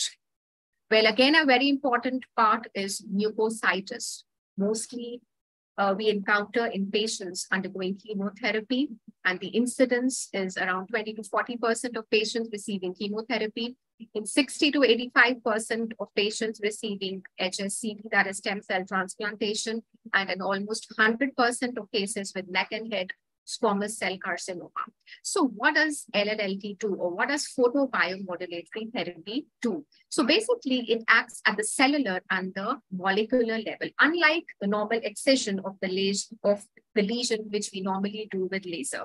So photobiomodulatory therapy, that is light, it activates cells, allows for proliferation and differentiation, and in total, we have a regenerative effect. Also, anti-inflammatory and analgesic effects are other factors. LLLT increases cellular activity, basically acts on the fibroblast, mast cells, keratinocytes, endothelial cells. So basically proliferation of these cells take place. There is reduced prostaglandin E2, reduced TNF alpha, and interleukin-1 beta. So basically it has an anti-inflammatory effect.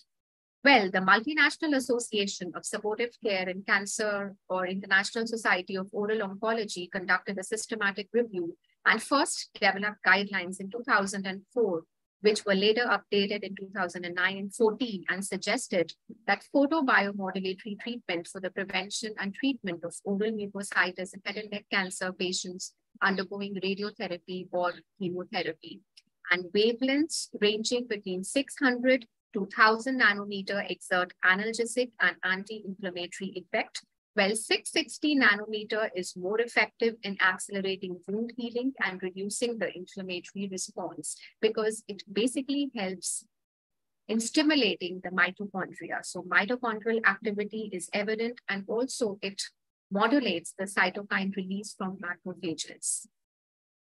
Now, very, very simple. We normally encounter aphthous ulcers, recurrent aphthous stomatitis in our day-to-day practice, basically found a non-keratinized mobile oral mucosa.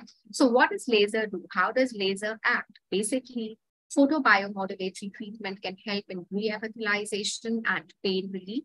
It increases respiratory metabolism, upregulates mitotic activity, and allows for collagen synthesis. But a simple case of aphthous ulcer treated with 940 nanometer diode laser, 0.5 watt in a continuous fashion for 30 seconds, out of touch. It is important to note that the fiber should be moved in a circular fashion from periphery to the center of the lesion. Well, ladies and gentlemen, a very interesting case of lichen planus, which I happened to treat. This lady reported from Oman to India, and when I was working at ID Center for Dental Studies and Research, I happened to treat her. She was actually taking corticosteroids, but let me tell you, she left her corticosteroids just to see, because she was very curious to see the effect of laser. Now, since she was there in India for just 14 days, so what I did, before that, the oral pathologist confirmed it as a diagnosis as a case of lichen planus. Stria were visible both on the buccal mucosa as well as on the gingiva. So since she was there for 14 days, I gave her 0.5 watt LLLT, that is the power was set to 0.5 watt in a continuous fashion, and each site was laced for 20 seconds. Normally, when we do photobiomodulatory treatment or LLLT for such lesions, timing between 30 to 60 seconds is sufficient. So non-contact mode was used. 3 sessions per week was given to the patient for 14 days. And she was very, very happy after the treatment. Well, I have a video also recorded. I don't know whether I'll be able to play this or not. Is it audible? Is the video? It's not audible. I hope everything. Not audible. It's not audible. So you have to it's not audible. So basically, the patient was very, very happy with the treatment. Let me tell you, there are no side effects of giving low-level laser treatment. So important points to remember as far as photobiomodulatory treatment for oral lesions is concerned. It is a non-invasive, non-pharmaceutical, and economical. The impact is through its non-heating effect. There are no true side effects reported whatsoever with low-level laser. The effect is most prominent in cells with reduced redox potential, and effect on healthy cells is less prominent. Well, prophylactic LLLT can be given in cases of oral mucositis because it prevents oral mucositis in patients receiving chemotherapy or radiotherapy, and therapeutic LLLT, it reduces oral mucositis duration. Now, if I talk about various lasers, the diode and the Nd:YAG, they are useful for pigmented and vascular lesions. Non-pigmented lesions are more effectively removed by erbium or carbon dioxide. They have superficial penetration. Diodes, they are deeply penetrating. So any lesion on the tongue and the lip will be preferably treated with diode because it has a deeper penetration compared to superficially penetrating lasers like the carbon dioxide and the erbium family. Well, contact mode is used in all applications except when we have open wound. So in short, photobiomodulatory treatment promotes tissue healing, reduces edema, inflammation, and pain. And rightly said, laser energy is more easily transmitted through mucosa and fat than through the muscle. Now, briefly about photodynamic therapy. Well, photodynamic treatment is known as stated by Kurzweil in 2013. It is light-induced inactivation of cells, microorganisms, or molecules. Okay, ma'am, the time limit, huh? Please make it short. Just 5 minutes. Yeah, it's okay. So we have two pathways, type 1 and type 2. Type 1, type 2. Type 2 is the most common pathway, and in both we have the reactive oxygen species and singlet oxygen, which are released, and both cause oxidative damage or bacterial death. Well, they have a very short radius of action of about 0.02 micrometers. So high-level energy laser irradiation is not used to activate the photoactive dye. Rightly said, LLLT has a high bactericidal effect as compared to HLLT, that is high-level energy laser irradiation. So points to remember as far as PDT is concerned, it is a minimally invasive technique with least collateral damage. It is very, very safe. It does not damage adjacent normal tissue. No adverse effects such as ulcers, sloughing, or charring, and photosensitizer alone can exhibit bactericidal action. So it exerts photobiomodulatory effect, which accelerates healing. Well, I would like to end my presentation with a systematic review by Pierce et al. Recently in 2020, where the combined therapy has been proven to be effective as well. That is photobiomodulatory treatment plus antimicrobial photodynamic therapy, which accelerated healing in cases of oral mucositis and reduced the time to lesion remission from almost 15 to 11 days. Well, I'm sure we are all aware of the safety devices because laser causes retinal damage and corneal damage. So one should have protective goggles. One should prevent inadvertent radiation, use high volume suction, and gauze dipped in saline should always be used to prevent heat buildup. Well, ladies and gentlemen, this has been my journey, and I have deliberated at both national and international platforms. I have deliberated on topics related to periodontology as well as laser treatment. Well, this was recently at Bangladesh, where I conducted a workshop in March to April 2023. It was a 5-day workshop. Other international symposium where I lectured on laser in dentistry. Well, this is my venture in the heart of Gurugram by the name of Gamzopolis. Thank you so much. Thank you for your patient hearing. And once again, I would like to thank the organizing team for their kind invitation. Thank you. Thank you very much. Thank you, madam. So wonderful talk. Today we have seen all the diagnostic and even cutting tools from the benign to the cancerous lesion to the precancerous lesion. Wonderful journey. And you have shown us a complete spectrum of the disease from benign to the malignant. Thank you, sir. Over to sir. Dikpal, sir, your comment, please. I think Dr. Malika has done an excellent job here. And Dr. Rajkumari is doing the same thing at the Indian Institute of Head and Neck Oncology. And in fact, photobiomodulation therapy is part of our early integration of supportive care, where right from the time the patient enters the doorstep, before the patient even starts treatment, he's assessed and evaluated and treated based on the clinical findings. And there are data to show that early integration of supportive care, as you correctly said, makes the patient undergo the entire treatment without interruptions. So there is a better survival if symptoms are managed right from the beginning. And that, I think, happens in terms of oral cancer patients on radiation therapy, chemotherapy, concomitant chemoradiation therapy, targeted therapy, extirpative oncologic surgery. So I think excellent presentation, running short of time, and I would like to thank all. Sorry. Thank you so much. Thank you so much, sir. Thank you. Thank you. Thank you, ma'am.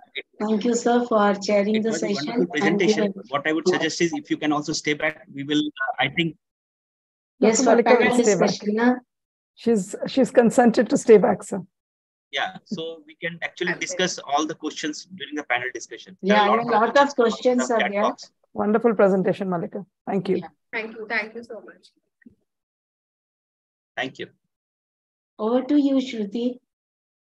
Yeah, thank you so much, ma'am. And I would thank all our esteemed faculty for this heart-throbbing, excellent scientific session we have had today. I think me as a non-medical could also understand what is happening and what all things can be taken care into consideration for providing best oral care to our patients. Thank you so much once again. Let's move on. It's now time for the quiz competition. But before that, a gentle reminder to all the participants who are viewing us on different social media platforms and on Zoom, that the student paper presentation is open in the original research, clinical and review category for the theme oral cancer, do it, but do it right. I would like to invite all our participants to put in their papers in all the 3 categories. The submission date is till 20th of April, which is Thursday.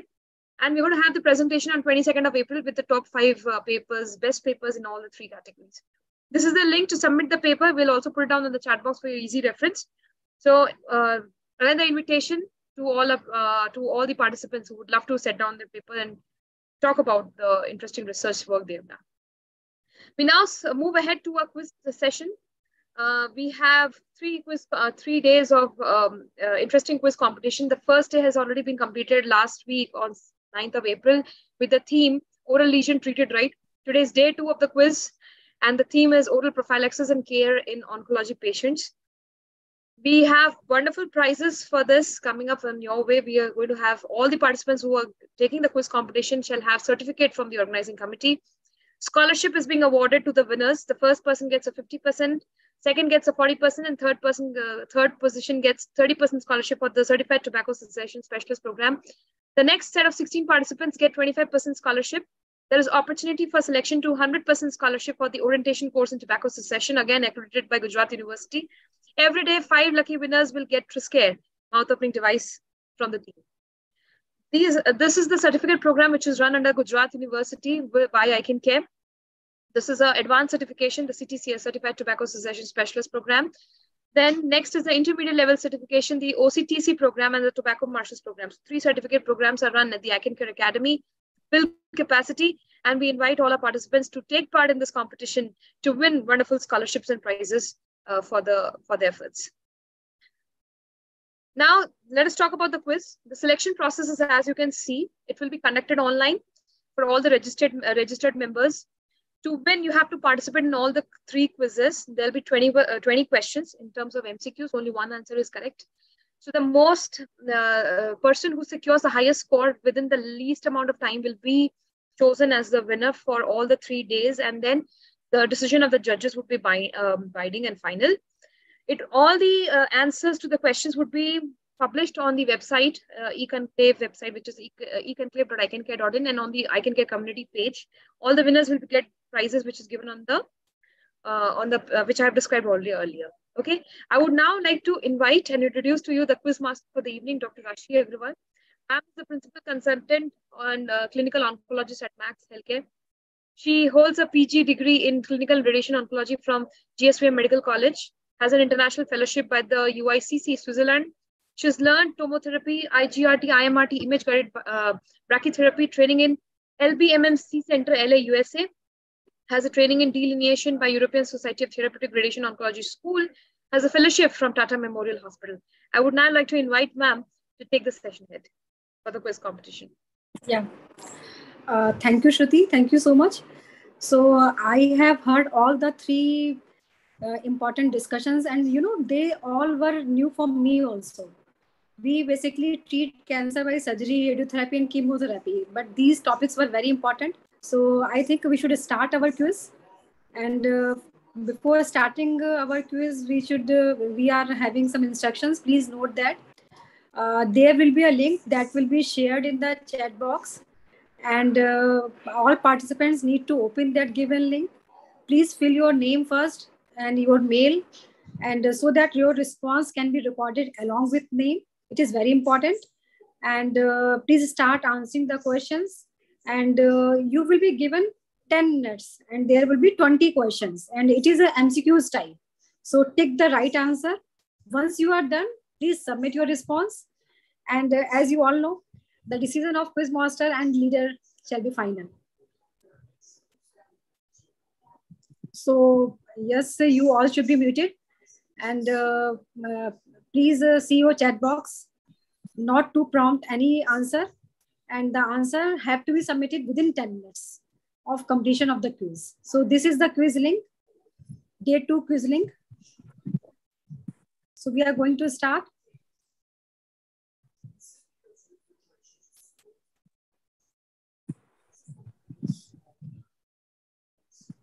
Please make sure you have written your name, mail, everything. Have you can we have the quiz link on the chat box, please? Yeah, just a minute, so that everyone can go to the chat box.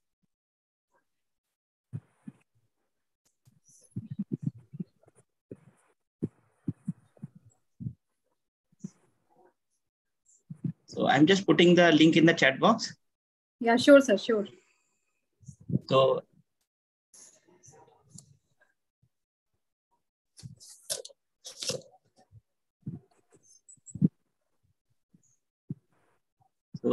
here is the link in the chat box.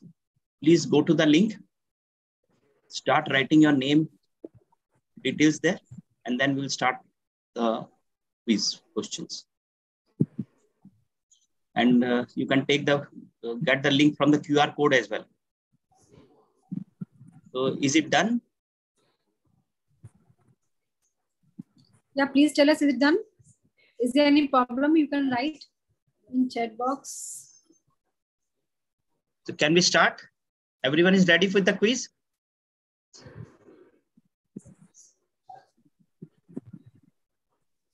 Write your name, mobile number.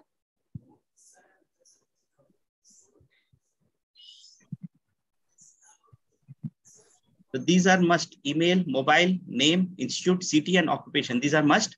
Just write it down and then we'll start with the quiz.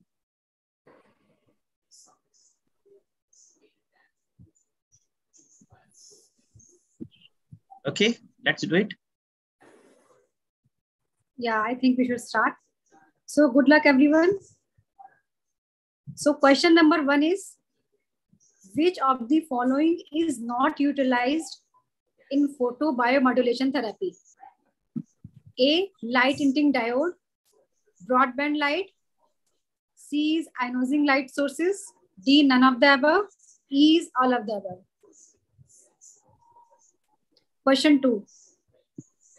What is not the essential component of photodynamic therapy?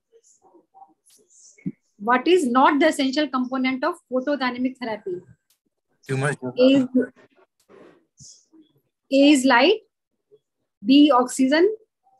C, photosensitizer. D, carbon dioxide.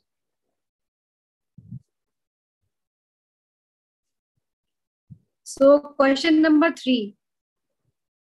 What is the most effective public health strategy in non-communicable disease control? Cancer.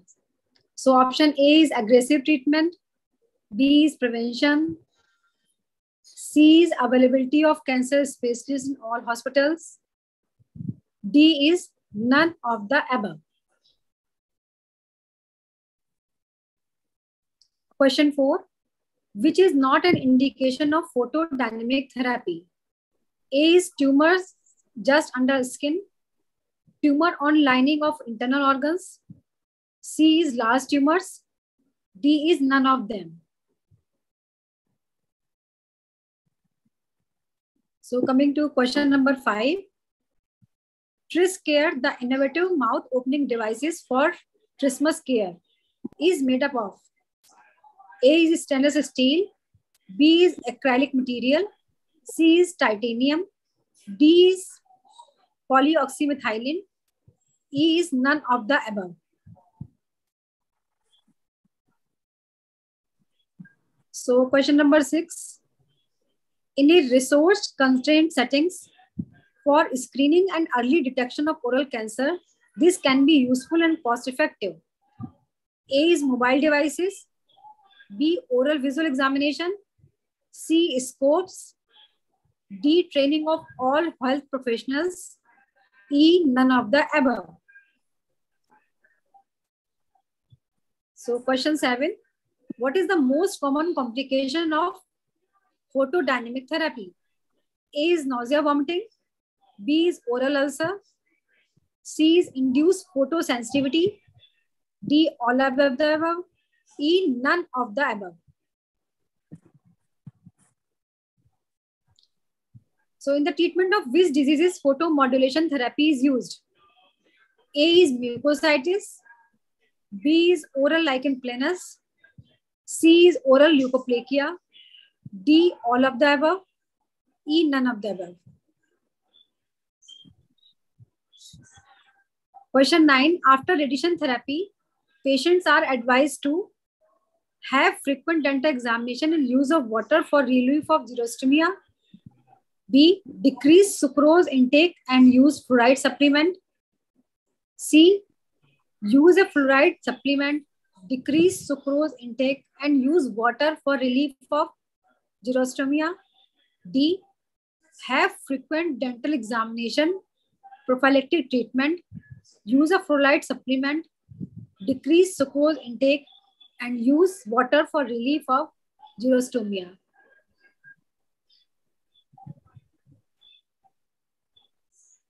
So question number 10, treatment of Veloscope is used for. So first is A is treatment of oral cancer. B is prevention of oral lesions. C is diagnosing oral lesions. D, none of the above. So question number 11, which of the following is not associated with oral submucous fibrosis? A, malignant transformation potential of 10%. B, trismus. C, betel nut chewing. D, blanching and shrunken uvula.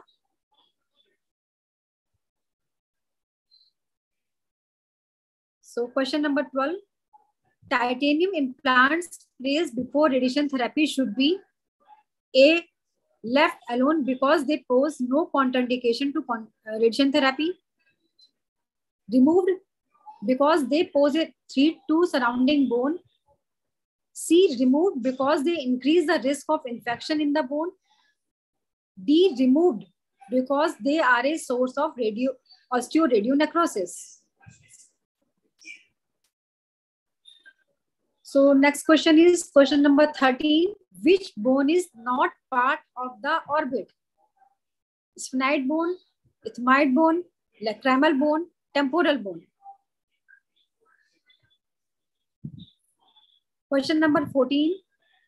The concept of MRND, modified radical neck dissection with preservation of certain structures, based on the rationale that lymph nodes of the neck do not form part of adventitia of veins, nor are located with muscular aponeurosis, was chiefly espoused by A, Suarez, B, Boca, C, Criley, D, Shah.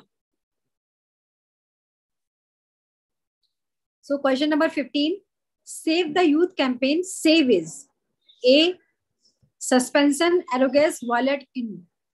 B, suspect, adhere, volunteer, end. D, C, sensitize, assist, volunteer, enforce. And D is strike, act, volunteer, end. Question number 16. A 60-year-old male patient presents with a white patch in his floor of mouth. You make a provisional diagnosis of leukoplakia. What is the significance of leukoplakia at this site? Increased risk of acanthosis. B is increased risk of dysplasia. C is marked hyperkeratosis. D is increased lymphocytic infiltration. Question number 17. A simple method to clinically differentiate white patch such as leukoplakia and candidiasis is by Veloscope. B is biopsy. C is scraping the lesion. D is fungal culture. E is none of the above. Question number 18. Which of the following about tobacco and oral cancer are true? A is dose response relationship. B is synergistic action with alcohol. C is associated with mutations in p53 gene. D is all of the above. Question number 19. Veloscope is not used for A, detecting pre-malignant lesions, detecting malignant lesions, detecting borders in surgical excision, none of the above. Last question, question number 20 is the only organization in India providing 360-degree care for tobacco cessation is IPS, ICS, ICanCaRe, D is WHO, E is FHNO.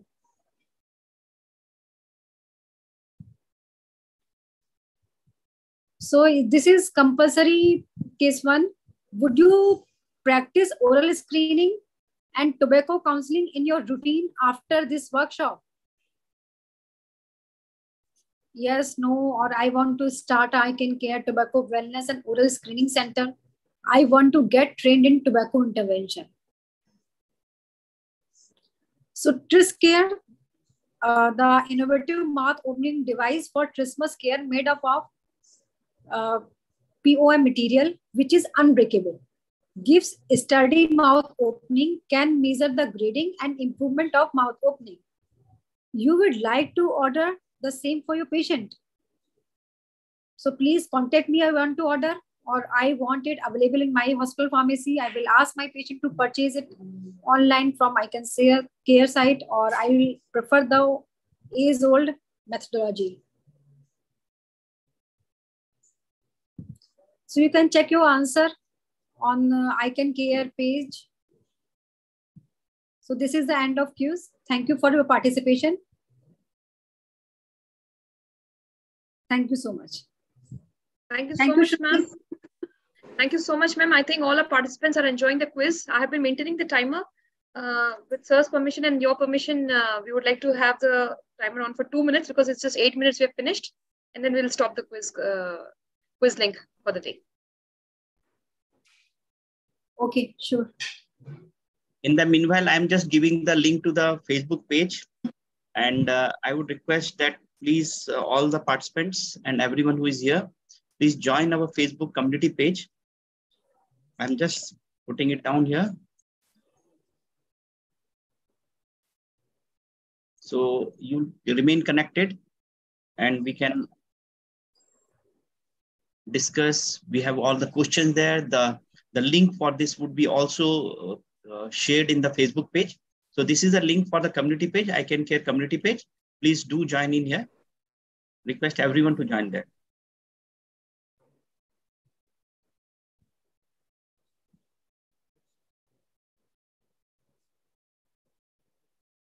Please know that it is important and compulsory that you participate in all the 3 quizzes to win the prizes and the scholarship. Once again, the prizes which come your way from this quiz competition includes certificate from the organizing committee to all the participants who are taking the quiz competition, scholarship for the advanced certification, certified tobacco cessation specialist, accredited by Gujarat University. So the first 3 participants get a 50%, 40%, and a 30% scholarship each. The next set of 16 participants get 25% scholarship. There's an opportunity to be selected for 100% scholarship for the orientation course in tobacco cessation, again, accredited by Gujarat University. Every day, 5 lucky winners get TrisCare as an award, TrisCare as one of the prizes for the evening. I think that is it. With your permission, Rashi ma'am, we would like to close the quiz link. Yeah, sure. Yeah, thank you so much, ma'am. We now move ahead to the panel discussion, and I would like to invite Dr. Rajkumari to please chair the session and take this ahead.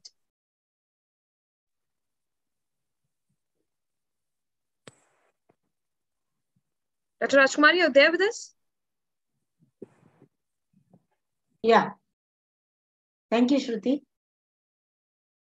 After the quiz feast, now welcome back for our panel discussion. We have got a marathon of faculties who are ready for this panel discussion. Today's topic is of uncommon oral lesion, diagnosing them right and treating them right. So help them to patient and improving their quality of life and the management. For this, we have got a moderator, our own founder, president, our motivator, Dr. Pawan Gupta. Sir, welcome, sir. I'm just giving a brief. Everyone knows Dr. Pawan Gupta, but just for an introduction, I'm just giving a brief review of our president. He's the director of Max Institute of Cancer Care. He's the founder of Innovative Cancer Care and Rehabilitation, member and executive committee, Telemedicine Society of India, senior vice chairman, ICanCaRe Foundation, UICC Global Cancer Control Community. He is a member of National Scientific Committee Addiction Prevention, Rotary Action Group Addiction Prevention, nominated in 2021. He is a member of NTPC Cancer Prevention and Treatment Advisory Committee, life member of Millennial of India International Chamber of Commerce and Commerce, Industry and Agriculture. To his feathers another in the crown is the author of well-known books of the tobacco cessation program. We know tobacco is easy, be smart, do not start. Tobacco cessation, a comprehensive guide for all the doctors who are doing the CTCS course, and freedom from slavery, making an institute tobacco free. They are one of the important books on the tobacco cessation program, which were written by our well-known author, Dr. Pawan Gupta sir. He is a course convener and master trainer for the India's first Gujarat University accredited tobacco cessation control program, CTCS, OCTS, and tobacco marshal.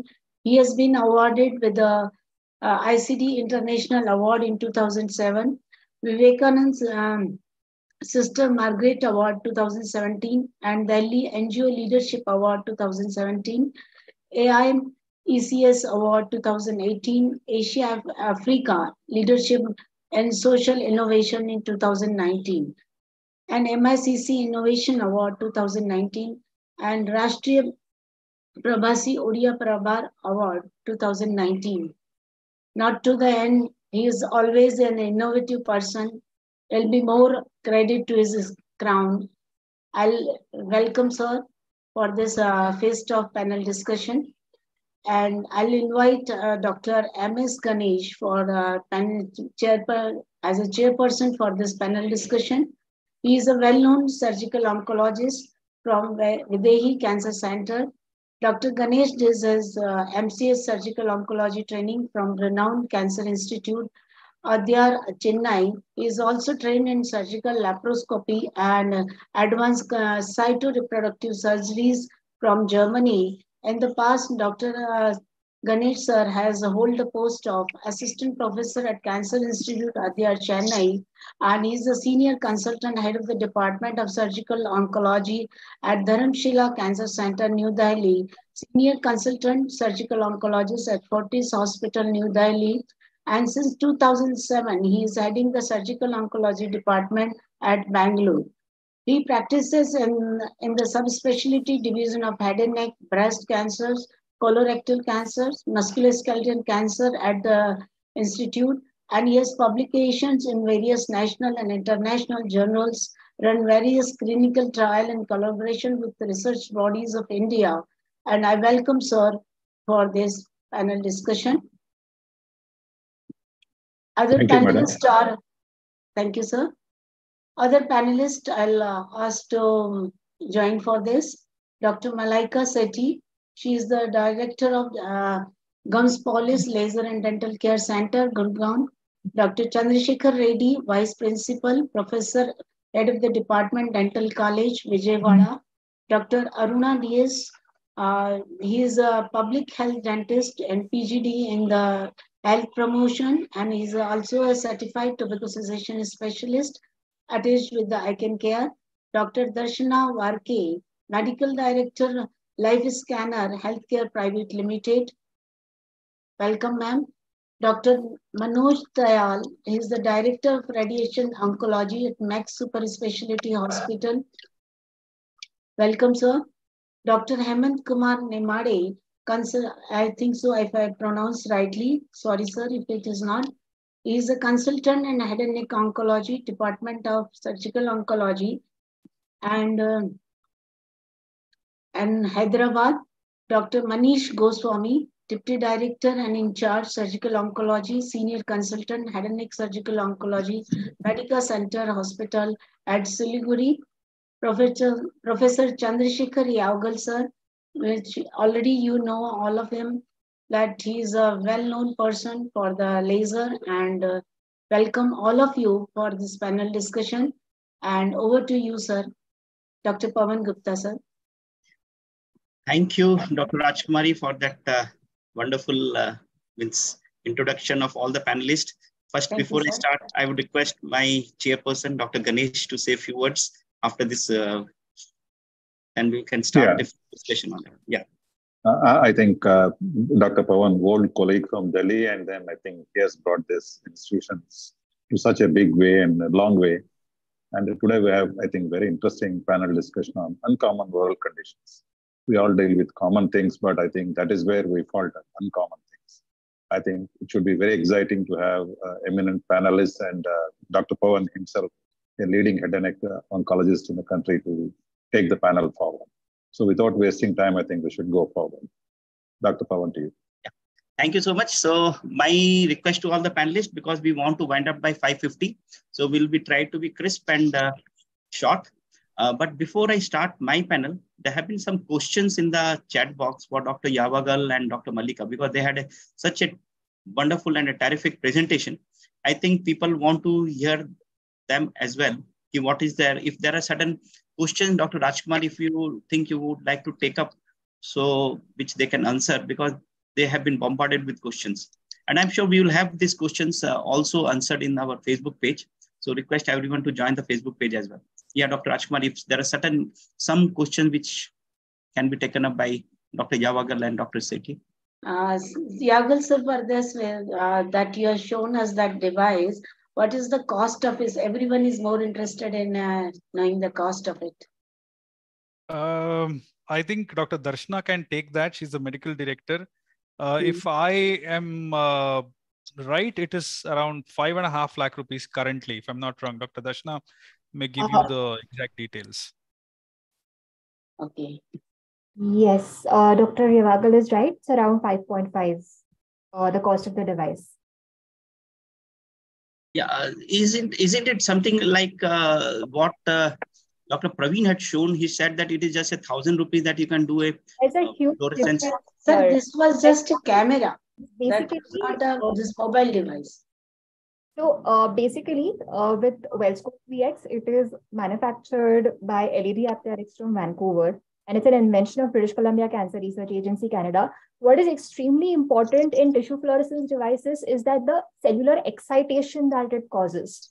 Like Dr. Yavagal rightly mentioned, that it is extremely important what wavelength of light and how much, the quality of which it generates the intensity of light. Let me just put it, let me as a intervene here. See, they have been doing very extensively. They have been doing in Northeast, in UP, and they have been using a very simple device, which was costing only 1,000, and that was attached to a camera.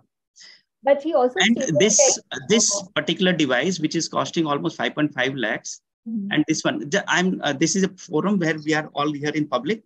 So absolutely. Just in a very short, crisp, can someone put it that in India, which is a means the cost does matter in India for everything, right? So so can we take up this question with Dr. Aruna, who is a community dentistry, and she's working a lot in the public. What would you say, Dr. Aruna, if when we come to cost for such interventions? Yes, what can be the simplest way of intervention that can be really taken into the public, into everywhere, Northeast, East, West, North, South, everywhere in India, which can be really means cost effective, and something that she has been working quite extensively maybe. And we'll ask Dr. Manish, who is also working in Siliguri in the Northeast here. First to Aruna. So the new diagnostic techniques which are backed up by the artificial intelligence and the role of lasers and photomedicine and all these things are most welcome.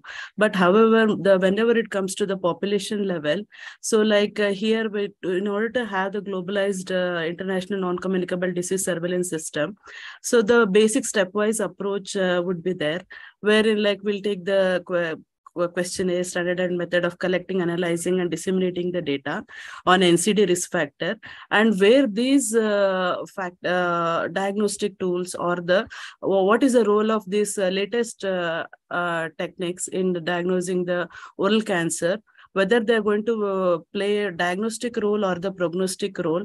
So that we have to see, sir, most of the time, the oral and the clinical examination, because. So, Dr. Manish. So whether it is going to be like focused on the high risk factor or else in the approach or else are those on the mass level. So that also matters, sir. As far as the Manish is working in the Siliguri, where tobacco is a like everyday thing. Yeah. So, sir, I think Northeast tobacco consumption is a little different. We are more of betel nut with tobacco, which has a much more dangerous effect on the oral cavity. I agree with your question, and what I would like to highlight is that it has to be a spoke and wheel kind of a system. So if we have to have a device which can reach to the masses, which is probably cheaper, which helps us to screen more. And probably once we screen those patients, they come to a specific clinic or a specific center where we can have high-end device, which will be much more specific. So looking at the volume of disease and the volume of, I think the recent ICMR study which has come out, that we are looking at a tsunami of cancer patients, not only head and neck overall. The number of specialties working in oncology are also becoming subspecialized. That is why the need for a spoke wheel system where screening can happen on a mass basis, which is maybe a mobile device induced, and then ultimately to a center where they can be segregated. Another thing which I wanted to say is that whenever we are talking of screening, I saw probably there was a question in the quiz section, whether visual screening, it might be a mobile-based screening, but many things are visual. We have learned it over a period of time. Your eyes get trained over a period of time to identify lesions. So it has to be a visual as well as technology-based screening. So anything which is cheap has to be there, because in India, cost does matter. Thanks, Manish. So in India, cost does matter. But of course, there is a room for both the things. For the mass, see, there are two things that happens in India. One Absolutely, is sir. we are going to the masses. The other group is that the mass or some patients are coming into our clinic, right? So when we are sitting in a big hospital, the patients come into our clinic when they are already diagnosed. But when we are going into the community, we are actually looking at people, lakhs of people on whom we want to diagnose, and there we need to have some easy or what we'll call screening methodology, which is cheaper and easily available. So I go to Dr. Hemant. Hemant, what is your take on this? I would like to add one thing here. Like actually here, the sensitivity and the specificity of the screening tool, whatever we use, matters a lot. And here, like we are just detecting the diseases in the submerged portion of the iceberg through the screening actually here. So one thing that I really want to put here is what, means in India right now, what we are trying to do is we want to bring down the stage of the disease at which we are actually able to pick up, rather than picking up those diseases which will come after 2 years or 3 years. Right? That is something that is where we are actually focusing. Chronic non-communicable diseases is the major risk factor. So where we have got the major window of opportunity to diagnose them at the earliest stages, like here. So Dr. Hemant, your take? As you rightly pointed out, the patients who are coming to tertiary care cancer hospital, they are mainly advanced. And to increase the overall survival or to make real impact in people's life, we need to downstage the presentation of the patients.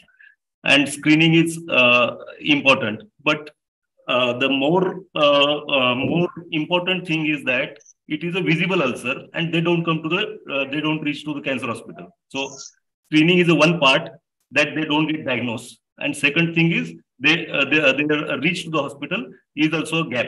So both has to be worked together. About the cost of screening and about the devices. So till now, the scientific there is no evidence that visual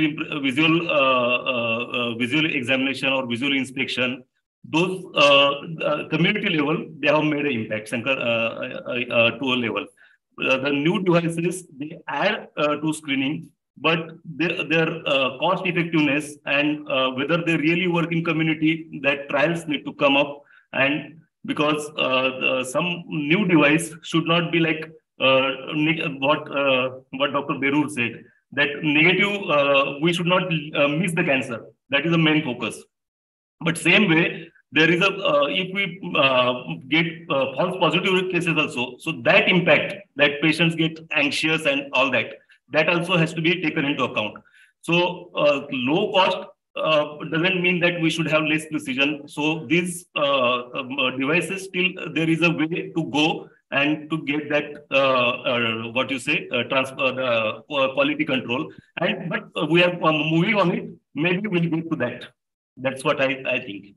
See, that is important. Again, as we need to have, there is a room for both the things. And more importantly, we need to also look after the screening purpose is done. After the screening, we are getting huge number of lesions. Field cancerization is very common. We get such type of lesions which are throughout the oral cavity. So how do we go about it? That is another area of concern. How we have gone to the Northeast and we will see invariably 40 to 50% of the patients whom we screen will have some or the other lesions. Now, the second part is very important. What Dr. Yavagal was always putting very emphasizing on that. It is just not the diagnosis. We need to do the treatment as well. Right? To reach out to that level of treatment, that is what is very important.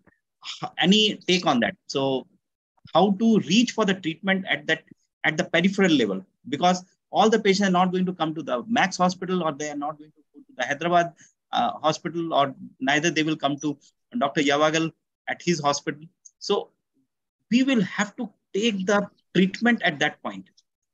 Any easy way methodology that anyone can put it? Dr. Yavagal, anything that you would like to say on that? Sir, there are two things. Pardon me, I don't believe in this concept that India cannot afford this kind of a technology, or I'm sorry, but that's not how I have understood things. Because 18 years ago, when I started my exclusive laser center in a small town like where I am right now, it's not even visible to you probably on, if you open the India map, probably you'll not even find my place. It's a small place called Hubli. Probably Aruna madam knows it. She's done her master's from the same college where I was, and UG. And people had told me, including my professors, that you have gone out of your head. You are investing on something called as lasers in a small town. You are going to fail big time. Thanks to them, I always had this point of, doing things which I felt was right. And I invested in this technology almost 17 years ago. And the rest, okay, God has been kind. For me, what that device does is not so important, and what the entire philosophy entails is what I look at. So if we are looking at any device for that matter, whether it is WellScan or any other photomedicine device to reverse a particular lesion, for me, the quality of the photons matters the most. The dentists on this panel will agree. Dentistry is moving towards a lot of these adhesive procedures, where we teach our students how to do these adhesive, composite-based restorative procedures on teeth. Unfortunately, the least priority is given to the curing light. So our students today, if you ask them on the panel, which is the best restorative material in the country, they'll tell 3M, they'll tell GC, all those names. And then they'll blame the material if it fails. They'll never question, did I use the right photon, the light that was used? Was it a cheap Chinese light for 1,000 rupees, or was it giving us the right quality of photons, which would initiate a polymerization reaction, which is so important for the composite to set? Just a very simple analogy. The same way, it's not about whether I'm using a Korean 1,000 rupee light or a Chinese 500 rupees light. What information it gives me, whether it is able to provide that photo excitation at the level of the cells, depends on its spectral bandwidth. If majority of the practitioners today who have got a laser have no idea what wavelength it is. When we ask them what wavelength light you are using, they'll tell, sir, mera 5 watt ka laser hai, mera 10 watt ka laser hai. A lot of the people, Dr. Sethi will agree with me, we have worked on so many panels and courses together. When we talk about wavelength, they think that the same 10 watt or 15 watt, the W stands for the wavelength. That's the sad part of the story. So somewhere I feel that we have to take that thing back ki hame sab cheap cheeze chahiye, Indians cannot afford this. That's a very I'm sorry, but that is dated. That is a dated concept. So that is what I said, Dr. Yavagal, that we have room for both the things. There is true, sir. Where we will need this. There is a room for having the high-ended things available. So I'll just show one slide. And I'll request Dr. Malika to say what to do on this, right? Yeah, sorry. So this is a 52-year-old patient, and he has got multicentric lesion on the tongue, on the buccal mucosa, that is a leukoplakia. And there is an invasive cancer also. Just look at this patient. He's an industrialist. He's come from Sitapur. There is lesions here. There is lesion there. There is lesion everywhere. And then there is a lesion here which has been biopsied and which is showing it to be malignant, which is a, so now we have got surgeons, we have got radiation oncologist, we have got laser therapist, everyone in the panel, we have got a mixed panel, and then we have got a very senior chairperson here. And so what can we do about this patient? Because this is a very, I think, not an uncommon, but quite a common when you can pick up. I'm sure we can pick up. So Dr. Manisha, what would you do? Then I'll ask Dr. Manoj Dayal. Dr. Manisha, your take. So basically, sorry, Malika. Sorry, Dr. Malika. Dr. Malika. Yes, sir. Yes, sir. Sorry. Yeah. No problem. No problem. Sir, as we all know, leukoplakia is a pre-malignant lesion which is non-scrapable. So we can use laser. Yes, definitely. We can use laser, and we can just excise the lesion also and give low-level laser treatment as far as pain is concerned. That is a photobiomodulatory therapy also can be given. Now, with such cases of leukoplakia, well, there have been studies where recurrence or malignant transformation has been reported, but that has been only occasional. And studies by Shi et al. In the year 2004, where the rate of recurrence was around 7.7% and malignant transformation very, very less, like 2.6%. So if we have lesion on the gingiva, definitely laser vaporization is done. And if we have lesion specifically on the tongue or the buccal mucosa, then laser excision can be done. So I would repeat, if we have a lesion on the non-keratinized mucosa, like the buccal mucosa and the tongue, we can go in for laser excision. And for gingival cases, if we have leukoplakic lesion on the gingiva, of course, we can just go in for laser excision. Of course, recurrence, yes, recurrence, malignant transformation, when we compare it with the scalpel with laser, definitely that will be taken care of. It is comparatively less. And obviously the post-operative discomfort, pain, scarring, everything will be taken care of if we do a procedure, if we treat leukoplakia or any other oral lesion which we normally encounter with laser. So, well, there are advantages of laser over other procedures, like when we use a scalpel for such lesion, when we have to excise it. Yeah. So if for this particular case where he has got extensive lesion on the buccal mucosa, he has got a lesion on the tongue. Just one before that, just let me ask you, do you take a biopsy before you plan for a laser excision or laser vaporization? Does that make any difference? Yes, sir. Or just a biopsy. Valscope, if you have a Valscope, will that also help just to do a Valscope, whether it is a... I think Dr. Chandrasekhar would be able to tell better about Valscope, but yes, laser excision can be done for leukoplakic lesions. And of course, biopsy can also be taken and sent to the lab for histopathological diagnosis. But for this, the lab person has to be told whether the lesion is excised with laser or a scalpel, because obviously biopsy with laser will offer excellent hemostasis and less post-operative discomfort as compared to a scalpel. Also, one important point is the peri-incisional damage, which we normally encounter, which can be encountered with laser, because laser is said to have thermal damage also. So that point also has to be considered. So this thing has to be conveyed to the lab person, whether it is a scalpel biopsy being done or the laser is being used. Right.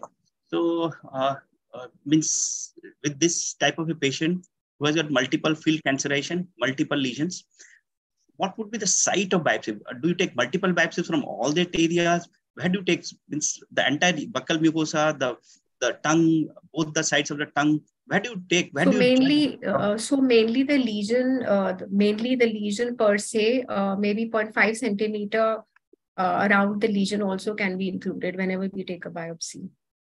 Anything, Dr. Manish? You must be seeing such cases extensively. You must be seeing such cases. So I believe he has got submucous fibrosis as well. The mouth opening is quite restricted that I can see. So if the patient is not having any lesion in the oral buccal mucosa, there is nothing to biopsy. Submucous fibrosis is a clinical diagnosis. I will biopsize the tongue lesions, primarily because it is a tongue lesion, the most dangerous site in the oral cavity. I believe, sir, you have told that one side it is leukoplakia, the other side is invasive carcinoma, squamous cell carcinoma. So that was an extensive So area. obviously, it was a superficial but quite extensive. Superficial extensive, yeah. Yeah. So my take would be I will take the biopsy from the most extensive ulcerative part if it is there on the invasive carcinoma area, and take a biopsy on the other side also. But not, I will, if there are no lesions on the buccal mucosa in a submucous fibrosis patient, I'm not going to put my scalpel there. But I will do the biopsy, do the scans, and then decide on this patient. Another thing which I will take into consideration is if somehow he has got field cancerization, this patient has got cancerization, field cancerization, he needs to be counseled to be on follow-up. He's not a very good candidate. Follow-up is a must for all patients. That's true. Yeah, yeah. But what would be the treatment? Let's come to the treatment for this patient. What, Dr. Hemant, what type of treatment you would like to give in for this patient? You will offer to this patient rather. Yes, the patient has field cancerization. There is extensive leukoplakia, and then one biopsy is showing one side there is an invasive squamous carcinoma. So it requires surgery for that side. So there is no argument about the biopsy proven lesion. Now the question comes about what is the area which is not biopsy proven. So when we see the most thick part or where we feel that there is a red patches or something suspicious area, we can take biopsy. And if it comes frozen, if it comes positive, we can treat the cancer at same setting. If the biopsy is not positive, and clinically also, I feel that it is not looking like a malignancy on the opposite lesion, the biopsy-prone region will be excised as a cancer. There is no doubt. The other region, we can do excision biopsy and send it for histopathology and get the diagnosis. If it is a verrucous kind of leukoplakia, we may miss during biopsy. So that is one thing. Second thing, the laser excision, we do commonly laser excision for leukoplakia, but in this particular patient, the lesion is going behind in the posterior part of the tongue. Mouth opening is reduced, and we use CO2 laser luminance. Though that whatever technology we have, the mirrors we have the handles, but still to get that posterior margin is a difficult thing. So many a times anterior part we can deal with laser, but sometimes we may have to go for the traditional cautery and excision, even because of the constraints of mouth opening and all those things. For buccal mucosa, those lesion doesn't look like frankly malignant. We may take biopsy or we may just do fulguration. But anyway, if there is any doubt, better to take biopsy before doing fulguration. So that is how I go with it. Fulguration before biopsy before fulguration.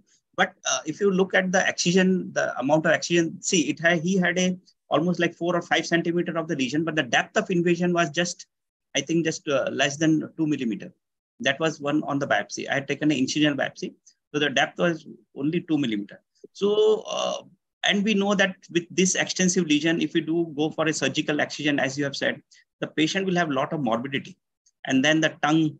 We have to do bilateral. See, clinically, patient did not have neck nodes, and it was a very limited disease. But the depth of invasion was although superficial, but depth of invasion was low.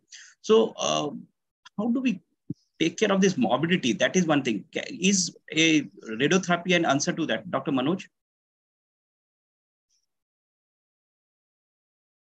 Good evening, everyone. So, such an extensive lesion and oral leukoplakia and patient having an invasive cancer, radiation may not be the answer. Fibrosis with limited mouth opening. Yeah, radiation may not be the answer for a patient like this. So it should be surgical, laser, and other therapies like beta carotenoids and antioxidants and tobacco cessation. So these things we should look for rather than looking for radiotherapy as an answer to these things. So now we are in this. So the radiotherapy doctor, हम लोग सोचे कि we will push to radiotherapy. He will do something. He's not ready. The surgeons, the patient is not ready to go to the surgeon because it is going to be very extensive. Chemotherapy, I don't think is an answer. So again, it goes what is the fate of this patient? This is something very important. How do we, and this is not an uncommon situation, right?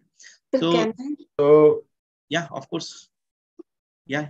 So this patient has, such an extensive involvement, and these things are not common in our country.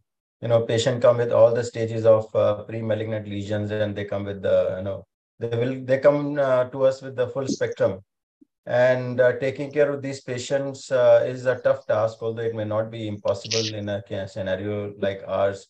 Like, tobacco cessation is very important in these patients. So the moment they are asked to make quit tobacco, and they stop taking tobacco maybe in next 2-3 weeks with antioxidants, they do show response. So this invasive cancer also is has been there. It is not a process of today. So it has been developing from a long time. So we need to be quite comprehensive in addressing these issues.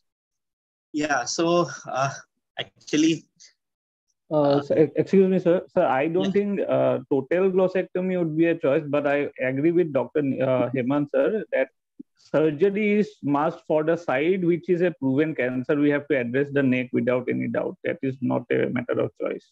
It's a protocol we need to follow. Yeah. On the other side, there's a lot of questions remain. Yeah, a lot of questions about the neck dissection. If it is just 1 millimeter or 1 point less than 2 millimeter depth, and the chance again there will be a lot of controversies and a lot of things. Sir, if we are planning to reconstruct that part, if it is more than 5 millimeter, yes, 4 millimeter. Yeah. If we are planning to reconstruct that part, you will invariably open up the neck and doing 1A, 1B probably for a free radial artery. So that is the thing. So for the tongue lesion, so it is going to be extensive, a very, very extensive. So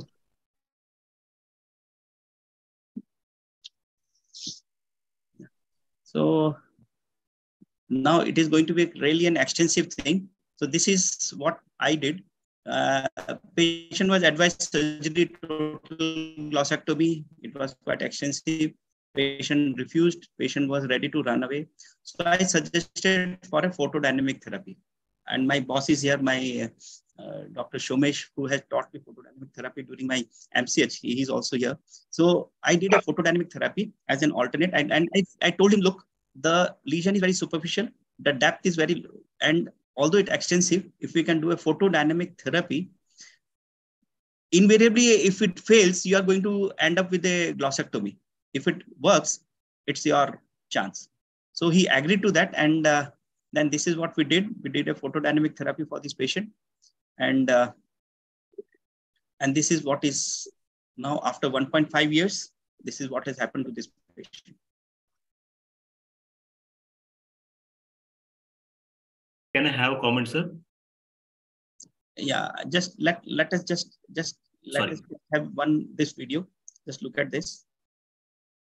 It's a very short video.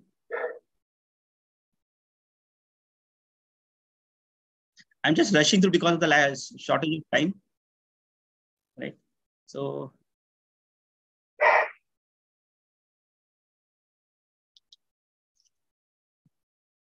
look, as he's able to talk.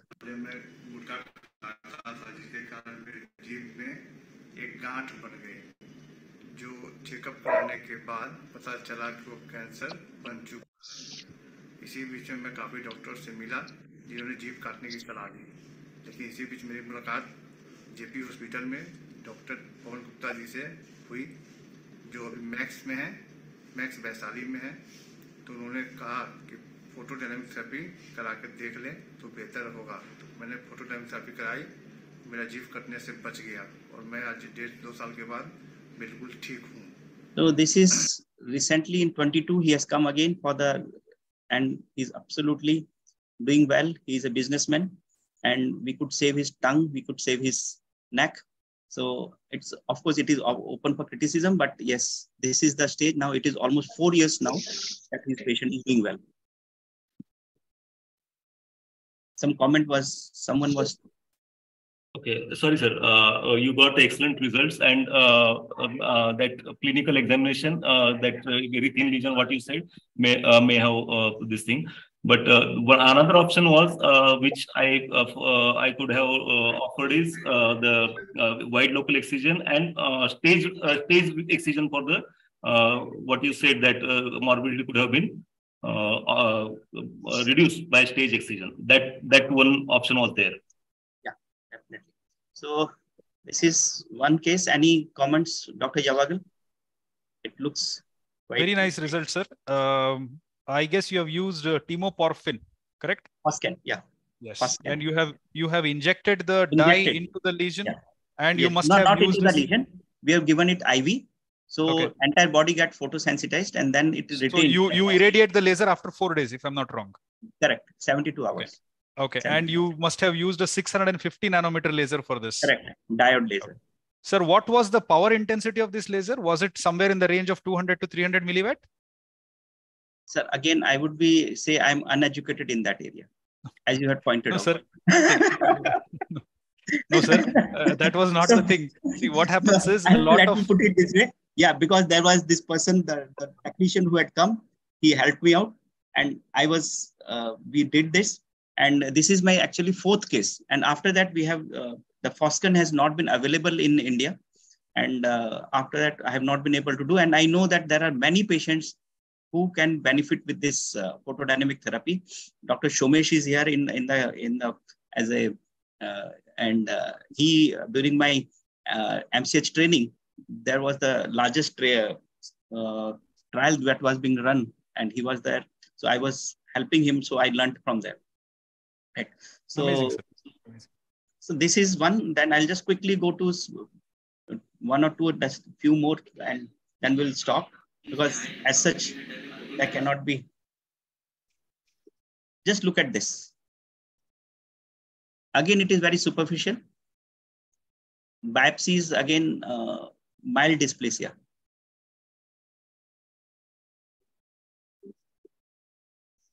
What to do? Should we go for a complete excision with the RAF flap, with upper and lower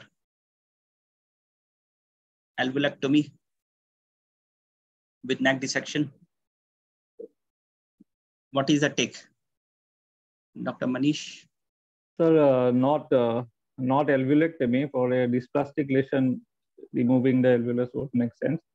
I think for mild dysplasia, the common would be a wide local excision. But if the patient agrees to that, if the patient is nearby, is ready to come on a follow-up, probably I will follow up the patient for 1 month on antioxidants and see how he responds to this. And I will get the slides reviewed with my oncopathologist to be absolutely sure that, because when it comes to dysplasia, it's a very subjective take. Yes. Somebody might call it mild, somebody might call it moderate, somebody might call it high grade. Moderate dysplasia right now probably has been scraped off as per latest CA. So mild and severe is what they reported.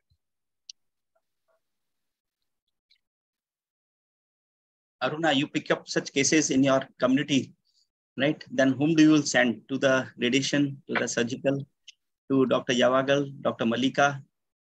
First to the histopathology, sir. But histopathology will only see the slide. He will not take the biopsy. He or she will not take the biopsy. So the most important is to take the biopsy. We'll send it for biopsy, sir, like any of the things. Like. Well, any comments from others? Anything? Otherwise, I move on. If the biopsy is proven, then definitely mild dysplasia. Mild dysplasia. That is the problem. Now, if they had not given any dysplasia, no dysplasia, it would have been different. They give mild dysplasia. Now that is the problem. What Dr. Manish has actually said. It can be mild dysplasia, can be wrong diagnosis by one of the pathology. It may be no dysplasia. It can be containing actually a lot of fungal infection may be there, which can be also showing that with this reactive changes there can be dysplasia.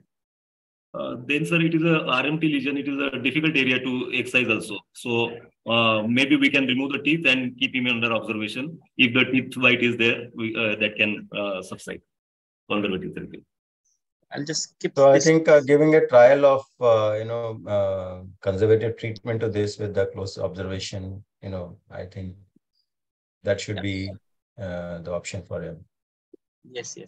So this is another patient. Just look at this patient. This patient was being treated by some surgeon, February 21, April 21. Then when he came to me, this was the status with extensive lesion. You can see extensive lesion here, the teeth, there's so much of dirty teeth, everything is there. Now, Dr. Aruna, whom will you send this patient and what do you think? So definitely, sir, again to the oral medicine department will be referring. From there, like they'll take it a decision whether to go for a. Since it is a high risk patient, like already tobacco user. So can I say something? Yeah.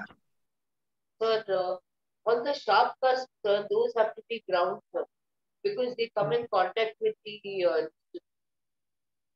Durga, your voice is not clear. So on the sharp cusp of the teeth, they have to be ground because they come in contact with the. So the teeth, actually, you will see that the teeth have also started over a period of time. The teeth has become sharp, and all those tobacco users they will have this. He was a BD user, tobacco user, everything. Mixture. Physical irritation is also there because of the like. Trauma should be removed. What about the other lesions? What about the other lesions? Yeah, anyone? Dr. Yavagal, anything that your well scope will help? Definitely, sir. I would use the well scope first and then do a DNA ploidy to understand the degree of aneuploidy, the degree of the abnormal DNA content in the area. And if it turns out to be somewhere in the mild dysplasia category again, I would use multiple wavelengths and then try to reverse the lesion in a non-invasive way. I'm somehow not a very big fan of the conservative antioxidant theory and applying steroid creams. We have excellent photobiomodulatory devices these days, especially in the red wavelength, which can reverse these kind of lesions. And you can actually quantify it. Now, if you do a DNA ploidy and then you understand the exact level of how the cells are at a given point of time, you could advise this patient to come for 6 or 8 weeks of PBM, 2 or 3 sessions every week with multiple wavelength. We have sometimes used the red, that is a 640 to 660, or sometimes the 810. What we are doing now is we are using 2 together, which we call it as combo coherence. We use that, and then after 6 or 8 weeks, you can always redo your fluorescence scan, and every 3 months repeat the DNA ploidy. If you think that the case is getting worse, you can always go for a more invasive surgical option. If it is improving, you can actually have a quantification of how much it has improved. What was the ploidy report before you started the PBM intervention, and what was the status 3 months later? So we have an objective assessment of whether it is improving or not improving, and then we can take it further from there. I assume that there was no lymph node involvement, and all the other things were, yes, right. Right. Malika, I just wanted to add on. I totally agree with Dr. Yavagal's comment. First of all, cessation of smoking is mandatory. Secondly, maintenance of good oral hygiene. As I can see, like the teeth are almost covered, like all stains are there. So oral hygiene has to be reinforced. Thirdly, coronoplasty should be done as somebody mentioned, like because it is causing irritation to the lesion. And definitely photobiomodulatory therapy, the patient will be benefited. Multiple treatments, definitely multiple treatments are required for such cases. The lesion will not go in one treatment. Definitely the patient has to be followed. And I totally agree, photobiomodulatory treatment is a good modality for such cases. And later, like one can obviously follow up the patient for long. So Aruna has sent this patient to a dental department, and she doesn't believe in sending to any of us oncologists. Right? No, sir. So From the basic screening. What about our oncologist, Dr. Hemant, Dr. Manish? Anything that you have to suggest? I just, while screening, I would be more concerned about the lesion on the palate. Is erythroleucoplakia, it seems. The palatal lesion, that is something that I would like to keep an eye on. He's not a surgical candidate as such, so patient stays on follow-up. Tobacco cessation is important, obviously. I think that is absolutely wonderfully highlighted, that many a times surgeons do not speak on that. We did a study in our part of the state. We looked into the time lag which is taken for a cancer patient to reach an oncologist. That is around 4 months.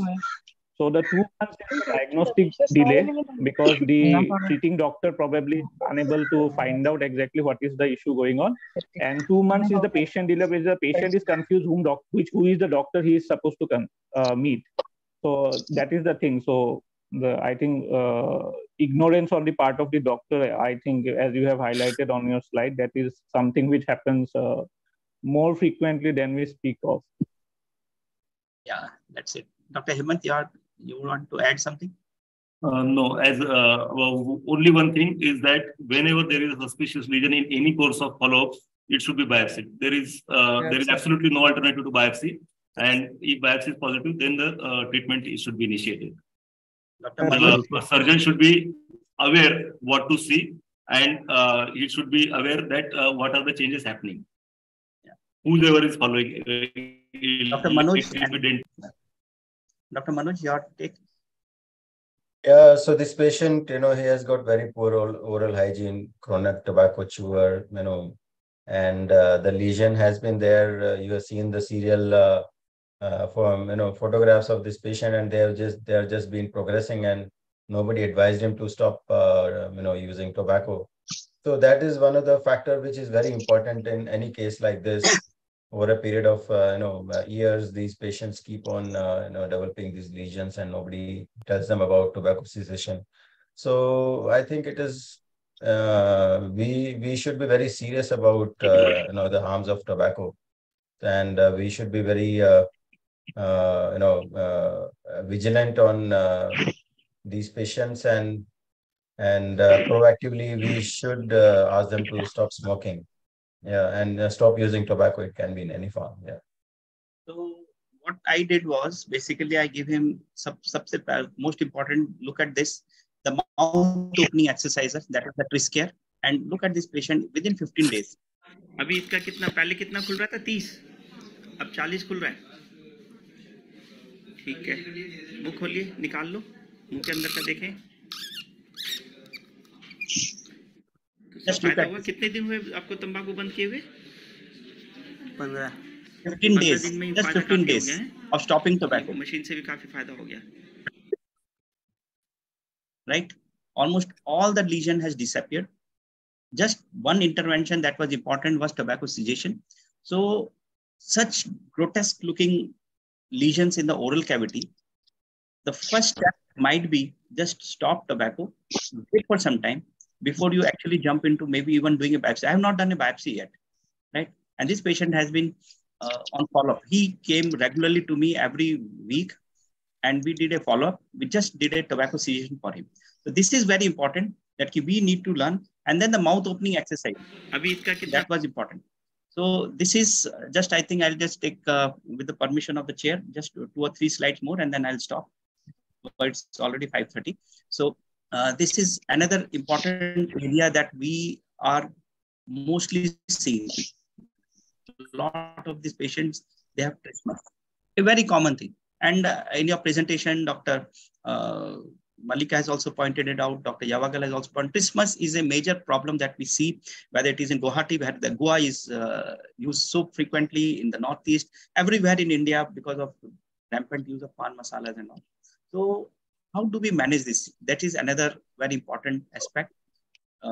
Dr. Malika said in her presentation, she will do a laser excision.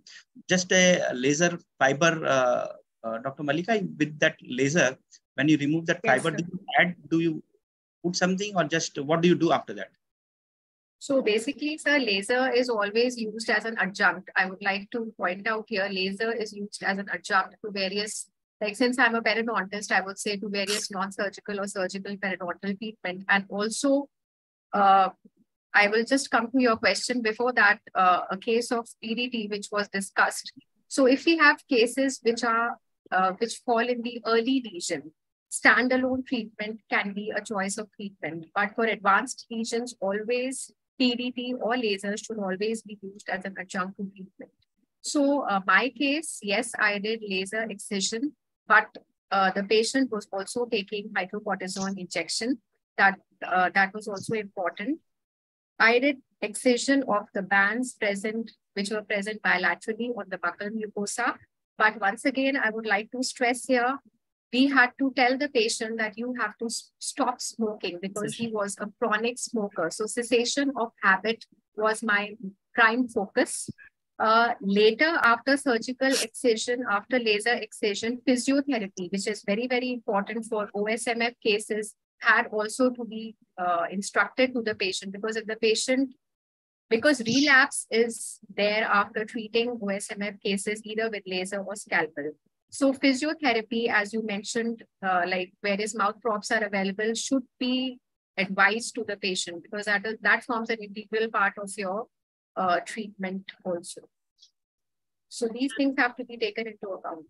And we had stopped the smokeless tobacco 2 years back, actually. So the restricted mouth opening is mainly attributed to the betel nut, actually, in the pan masala, the smokeless tobacco. Smokeless tobacco. So that is, so the important aspect is that there has to be a mechanical mouth opener.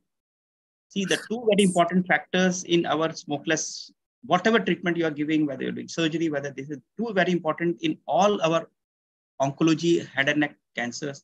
One is tobacco cessation. That is the must. Number two is the mouth opening exercises. That is very important, right? Of course, the other part of this, whatever is required for the treatment, whether it's a leukoplakia, erythroplakia, whether it's a dysplasia, that will actually differ from. But these two things have to be definitely given to all the, offered to all the patients. And this is what I am giving one example, and then I will stop for just you will see. This is one of the patients, and mouth खोलने के लिए इससे काफी मेरा मुंह पहले से काफी अच्छा खुल चुका है, बहुत ज्यादा खुल रहा है, मतलब पहले काफी कम खुलता था, अच्छा खुल रहा है. खोल के दिखाओ पूरा मुंह. अरे वाह. He had come with lot of trismus, only 2 centimeter mouth opening. Now it is 1.5 centimeter mouth opening, just with the exerciser. Right. So this is the TrisCare device. And if you will see, this is how it is being used. And these are the village women where we have picked up on screening in the village community work. And they have been having this toothpaste, dentigerous toothpaste. Right, lag raha hai? These patients. थोड़ा सा एक So बार और this try mouth मारो. opening device, which has got a measuring mouth opener also. So these are the must for all our patients. So with this, I think I'll stop my, because otherwise it will go on, and there is no limit to that. So I think I'll stop now. We had a wonderful discussions. We had absolutely great presentations. So I hand over to my chairperson, Dr. Ganesh, who has been my senior colleague and at Delhi. Now he's heading Vedai Hospital. So over to you, Dr. Ganesh. Thank you, Dr. Pravan. I think it was excellent discussion on very interesting things and very common things also, I would say. I'll summarize like this. From whatever I could gather from all the discussions which happened today. All mild dysplastic lesions, extensive lesions as we see, probably tobacco cessation, mouth opening exercise, and waiting. Probably that seems to be the consensus among all the panelists. And I would also really appreciate what Dr. Yavagal was telling about photobiomodulatory therapy. I would accept that most oncologists or most surgeons would not actually venture there because they have not been using it. I would say that way. So maybe we don't know the sort of the utility of it in a much bigger way. But from our experience, the other thing also works. If you wait and don't miss, nothing greatly wrong happens. But I think photobiomodulatory therapy is something which we all need to take cognizance of. For extensive lesions, I think Dr. Pawan made it very clear that photodynamic therapy is a very important adjunct. It can come handy and it will avoid unnecessary morbidity. Total blushectomy, I would have thought would have been really too much. I don't think anybody would accept it. And the results would have been bad even after total blasectomy patient. I think PDT was the right approach. So we have one more accessory like that, which can come very handy for patients. So summarizing like this, I think we should look at a combination of treatments for these unusual situations. And they are very common. As you said, they are very, very common. We don't face it very rarely. We do keep seeing it. So I think this panel discussion was very useful in that sense. These are my comments. I think it was wonderful. Thank you so much, sir. And I think I hand over to the organizer. I'm one of them. So I hand it over to Shruti and Rajkumari, Dr. Rajkumari and Dr. Reena. And thank you for all the panelists. And I think your inputs are well recorded. And what I am looking forward after today's discussion is that we need to be trained also in this laser. Even although we have been using laser, but such extensive laser and well scope and other modalities, I think today's presentation has been really, really good. And I look forward for that conference in September. I'm definitely going to attend that. And maybe we learn, and then maybe we can organize a workshop on this at Delhi, at somewhere. Dr. Malika is here in Delhi. We'll take her help, and maybe we can, because this is something going to be really helpful at the periphery as well, where if there's some local doctors can be trained, and the community work that oral cancers needs to be treated. And when we are treating oral cancer, everyone has to be part of it. So thank you so much. I stop this panel discussion and hand it over to the. Thank you, sir. Thank you. Thank you. Thank you. Thank you so much, sir. Thanks to all the panelists and our academic chairperson, Dr. Ganesh, sir, for this wonderful and terrific, and Pawan, sir, for this terrific panel discussion for the evening for day 2. I now invite our academic director, Dr. Reena ma'am, to kindly take this session here to talk about the ICanCaRe Academy and close the session for the evening. Thank you so much, Shruti. Yeah, before that, can you please put the Facebook page so that everyone can join the Facebook page? Before we close? Sure, sir, we'll do that. But people have been asking this.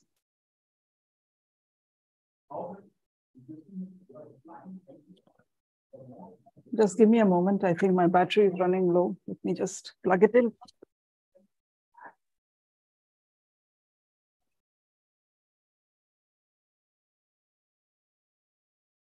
Here's the community link. I'm dropping it for all our audiences here. I'll request each one of you to please join the community page to stay connected and also to have the answer to the quiz.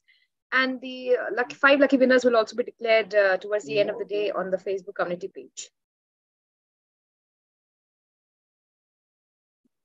Thank you very much, Shruti.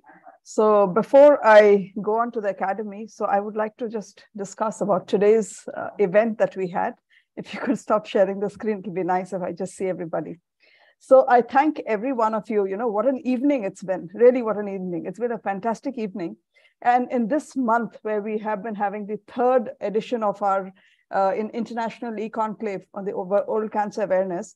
So what happens is that this is the second session today. Yes, we are in total agreement that surveillance, early detection, look for it, don't let it pass, create awareness, all of it is there. But we all also agree that where are we failing? We are failing because we are not catching them early. We are having a high recurrence rate, and we are having a diagnosis, which is, you know, somewhere along, we're not sure, you know, we're kind of, in whatever way, it's inaccurate, or we're not sure about our accuracies. And we do not know how to follow up and the surveillance. So it's been a wonderful session starting out right. Before I do the academic part, let me first thank Dr. Rashi for the wonderful quiz that she conducted as a quiz master. You did a great job. It was fantastic. And we had about 60 participants who took part in this quiz. And I think everybody heard about the wonderful prizes which are awaiting. And that's one part of it. So the evening which started out today with Dr. Birur, Dr. Yavagul, and of course, Malika, Dr. Malika's coming out with so many issues, you know. So what we have come to, and after this panel discussion, what we understand is there is space for everybody and there's a space for everything. So there is a space for your pure, you know, looking at your eyes, using your fingers, and using your mouth mirror probe, as we say, and using your, even a tongue blade or whatever you have. There's a space for everything, but efficiency, efficacy, sensitivity, or whatever we are using, how useful is that is what is to be seen. Technology has to be embraced. There is a space for technology, and oral cancers, we are the king and we are well leading in our part of the country. So the government cannot back out. We who have the ability cannot back out. We must embrace new technology. The role of MI and ML with machine learning and what we have heard, and with telemedicine, and Telemedicine Society is somebody who has partnered with us, for this particular event. How far we can take it and how deep we can take it, and bringing everybody into the ambit, whether it is a healthcare worker to every, whether it's, ASHA worker at a ground level, a community health worker, or whether it is any one of us sitting in the most elite hospitals or in our own personal clinics, have a role to play, embrace technology, move ahead, get into the thing and do it right, and do it, definitely do it, but do it right. So to do it right, we have various things. And yes, I think the role of lasers in different ways cannot be understated. And most importantly, today, what I learned about, from Dr. Evagal, I must say I learned about how beautifully you can use the plyody, because that is a role which, yes, this, the skull scraping and this brush technology biopsy, I had heard about it, but I did not know how well you could use it. And the current thing is, if you can avoid, there's no patient who wants to, I'm sorry for all the oncosurgeons and head and neck surgeons here. There's nobody who wants a knife. There's nobody who wants their tongue cut. There's nobody who wants their jaw cut. There's nobody who wants any of that. So if we can do something and prevent it and find a diagnosis and surveillance, a way to find a surveillance, because I think this plyody is what I have seen is a surveillance mode. It's a great mode for surveillance, because how do you follow these patients up? How do you go about making sure that they don't kind of recur? Because we just heard from Malika also about the recurrence. All of us are concerned about how it's spreading out, what's really happening. So I think it's a great learning, but most importantly, all of us together, all the time, for our patients, for the community. That should be our motto. Because very well said by our oncosurgeons and our medical colleagues here who have said, yes, we need to learn more what the dental surgeons are doing and more what, and at ICanCaRe, we always, I'm very fortunate. I'm a very important part of academy. And for me, this is very heartening to say that dental surgeons have a very, very important role in our thought process. With Dr. Pavan heading it, the academy holds great respect for the role of dental surgeons in early diagnosis and, let's say surveillance, and how we can do early management too for a better prognostic outcome for our patients and for the community at large. And of course, tobacco cessation. So now I'll tell you about our academy, what we do. Shruti, you can put up the slides if you'd like to. So we are very fortunate to have Gujarat University, who has also partnered with us today for this event. Shruti, can I have the slides, please? Thank you. Yeah. So Gujarat University is very much a part where we are, not this one, this doesn't matter. Let's have that about, yes. So we believe that education is the way and the only way ahead, because whether we are educating the woman in the house such that she's creating better health facilities and making sure that the husband, the brother-in-law, the son, or whatever, whoever it is not either not going to touch tobacco or making sure that they're moving for tobacco cessation. So whether it's educating the women, where we have the tobacco marshals, right? And we have tobacco marshals at all levels, because that is actually the capacity we are looking at, where we are looking to educate youth for sensitization, that be smart, do not start. That's a very important part of our Save the Youth campaign. We believe in bringing everybody into this voluntary business. And the second thing is about the tobacco marshals. The tobacco marshals is a training program, and it is a unique program started by ICanCaRe, where at the academy, we train anybody. There is no qualifications required. You just need to have the passion in your heart. You have to have the passion, you have to have the calling, and just come forward. It doesn't matter who you are, whether you're a grandmother, whether you're a society leader, or whether you are a student, it doesn't matter who, but come forward, learn everything about tobacco, learn how to speak about tobacco, learn about how you're going to be able to talk about the risks, rewards, benefits, the COTPA laws. So then these are the people who are actually there in every, we want them to percolate in every corporate society, in every RWA, in every school, in every educational institution. We want that they should be there in every club, in every walk of society. And that is where our marshals or our foot soldiers are.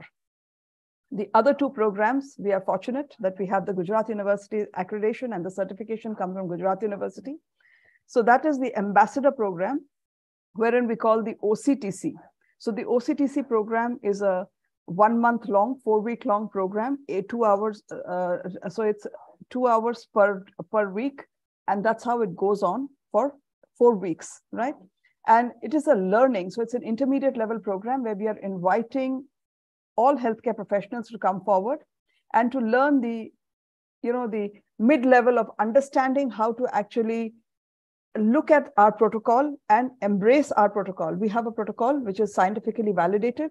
And today we heard Dr. Biru talk about a mobile app. And we are fortunate that at ICanCaRe, we have a wellness app, which is our ICanCaRe app, which has multiple functions because it's a motivator for the patient. Patient has so many learnings that they can, because we know that the most difficult part of our tobacco cessation is getting the patient from pre-contemplation to contemplation. And this is what our app can actually do because it has numerous things built into it. It empowers the patient to actually take on, because many times they're hesitant to come and talk to a doctor or to go to anybody for that matter, because they probably don't believe in anybody. The other is, of course, for the doctor or the counselor and the counselor. So all three, and how it can be interrelated and how it picks up and it is again run by AIML. And what our learnings are from that, you can even, we have an e-pharmacy. So the patient can order their own medications. We can put in our own medications in that, choose from what is there in the pharmacy or introduce what we would like to introduce. The other one, of course, is our flagship program, which we call is the CTCS, is the Certified Tobacco Cessation Program. We invite every one of us to make sure that in the community, we spread the word and let everybody come and be a certified tobacco cessation specialist. And I'm proud to be one. I'm an orthodontist and I'm proud to be one because I did not know how to handle my patients with obstructive sleep apnea. I work in sleep apnea. And it is this tobacco cessation course which has actually put 3 of my practices in a great place. One, as a personal commitment to society, as a healthcare professional, as a dental surgeon, and importantly, when I work in the sleep medicine forum. So with this, I would like to invite all of you to come and send your associates, your juniors, your colleagues, spread the word such that to understand that only together, whether we are from whichever specialty, it does not matter. Like we have more than 1,000 marshals, 1,000+ marshals we have got trained now, and we are looking to train many more. We have another group of people called the mini marshals, where they get a smaller kind of training, but not fully equipped. They are developing to become marshals. The number of OCTC, now here I would like to talk about our orientation course and thank Bajaj Electrical Foundation, because Bajaj Electrical Foundation realized the importance of what we are doing. And with Gujarat University validating our course, they realized that this is somewhere there's a gap to be filled. There's a huge gap of healthcare professionals who need to be skilled up and scaled up. We need to create that area where if the patient, because every one of our faculty that we have had so far or we've had today talk about tobacco cessation, but how many really know how to do it? So that is where ICanCaRe Academy is coming in with the help of Gujarat University validated course that we fill that skill gap. Invite you once more to please come and be a part of our academy in every way possible. Be a faculty, be a trainer, please contribute as a guest faculty. And we would definitely like to invite each and every one of you to come in and present and deliberate and give a guest lecture in our CTCS course. Shruti, is there another slide that you'd like to show me? The next one, yes. So I just talked about this and these very wonderful certificates that you have that we can give them to our participants to actually showcase, because the patient needs to know that I am somebody they can have a confidence on, because here I am speaking the language. I'm actually giving them that conviction and the commitment that I have all the knowledge which I'm going to be able to handhold you through all your problems, while the certificate on the wall speaks for that. I thank each and every one of you. This is an incredible product that we have. This is a Make in India product with Gujarat University and ICanCaRe, collaborated, designed purely by Dr. Pavan Gupta. And we have talked about this in so many ways and has gone through its improvisations. It's an amazing product because it's very easy to carry. just goes into a small little case, almost looks like a spectacle case. A patient can just carry it. It's a personalized device, easy to clean, easy to maintain it, and of course calibratable, can be calibrated, has the potential of not slipping because it has certain built-in indentations and all, by which the patient, we are looking at the TMJ, maintaining the TM joint and maintaining the alignment and the spatial alignment of the maxillomandibular relationship, while we are looking at how to do the vertical exercising of the musculatures. So on behalf of ICanCaRe, Gujarat University, FNHO, Sterling Hospitals, and telemedicine, I thank each and every one of you, our faculty, our guest speakers, our panelists, our wonderful quiz master, and most importantly, all our audience who have kept our motivation really high throughout and making us want to be where we are and join hands, and let's join hands and do it, but do it best and do it right. Thank you, Shruti. Thank you so much. Thank you so much, ma'am, for the wonderful talk. I'm sure that a lot of us would really want to join the ICanCaRe Academy and be the succession experts over here. I think we had a great day today, a great learning, a lot of new deliberations which has happened on the session. In the next session, the next episode is scheduled for next Sunday, 23rd of April, between 3 p.m. to 5 p.m.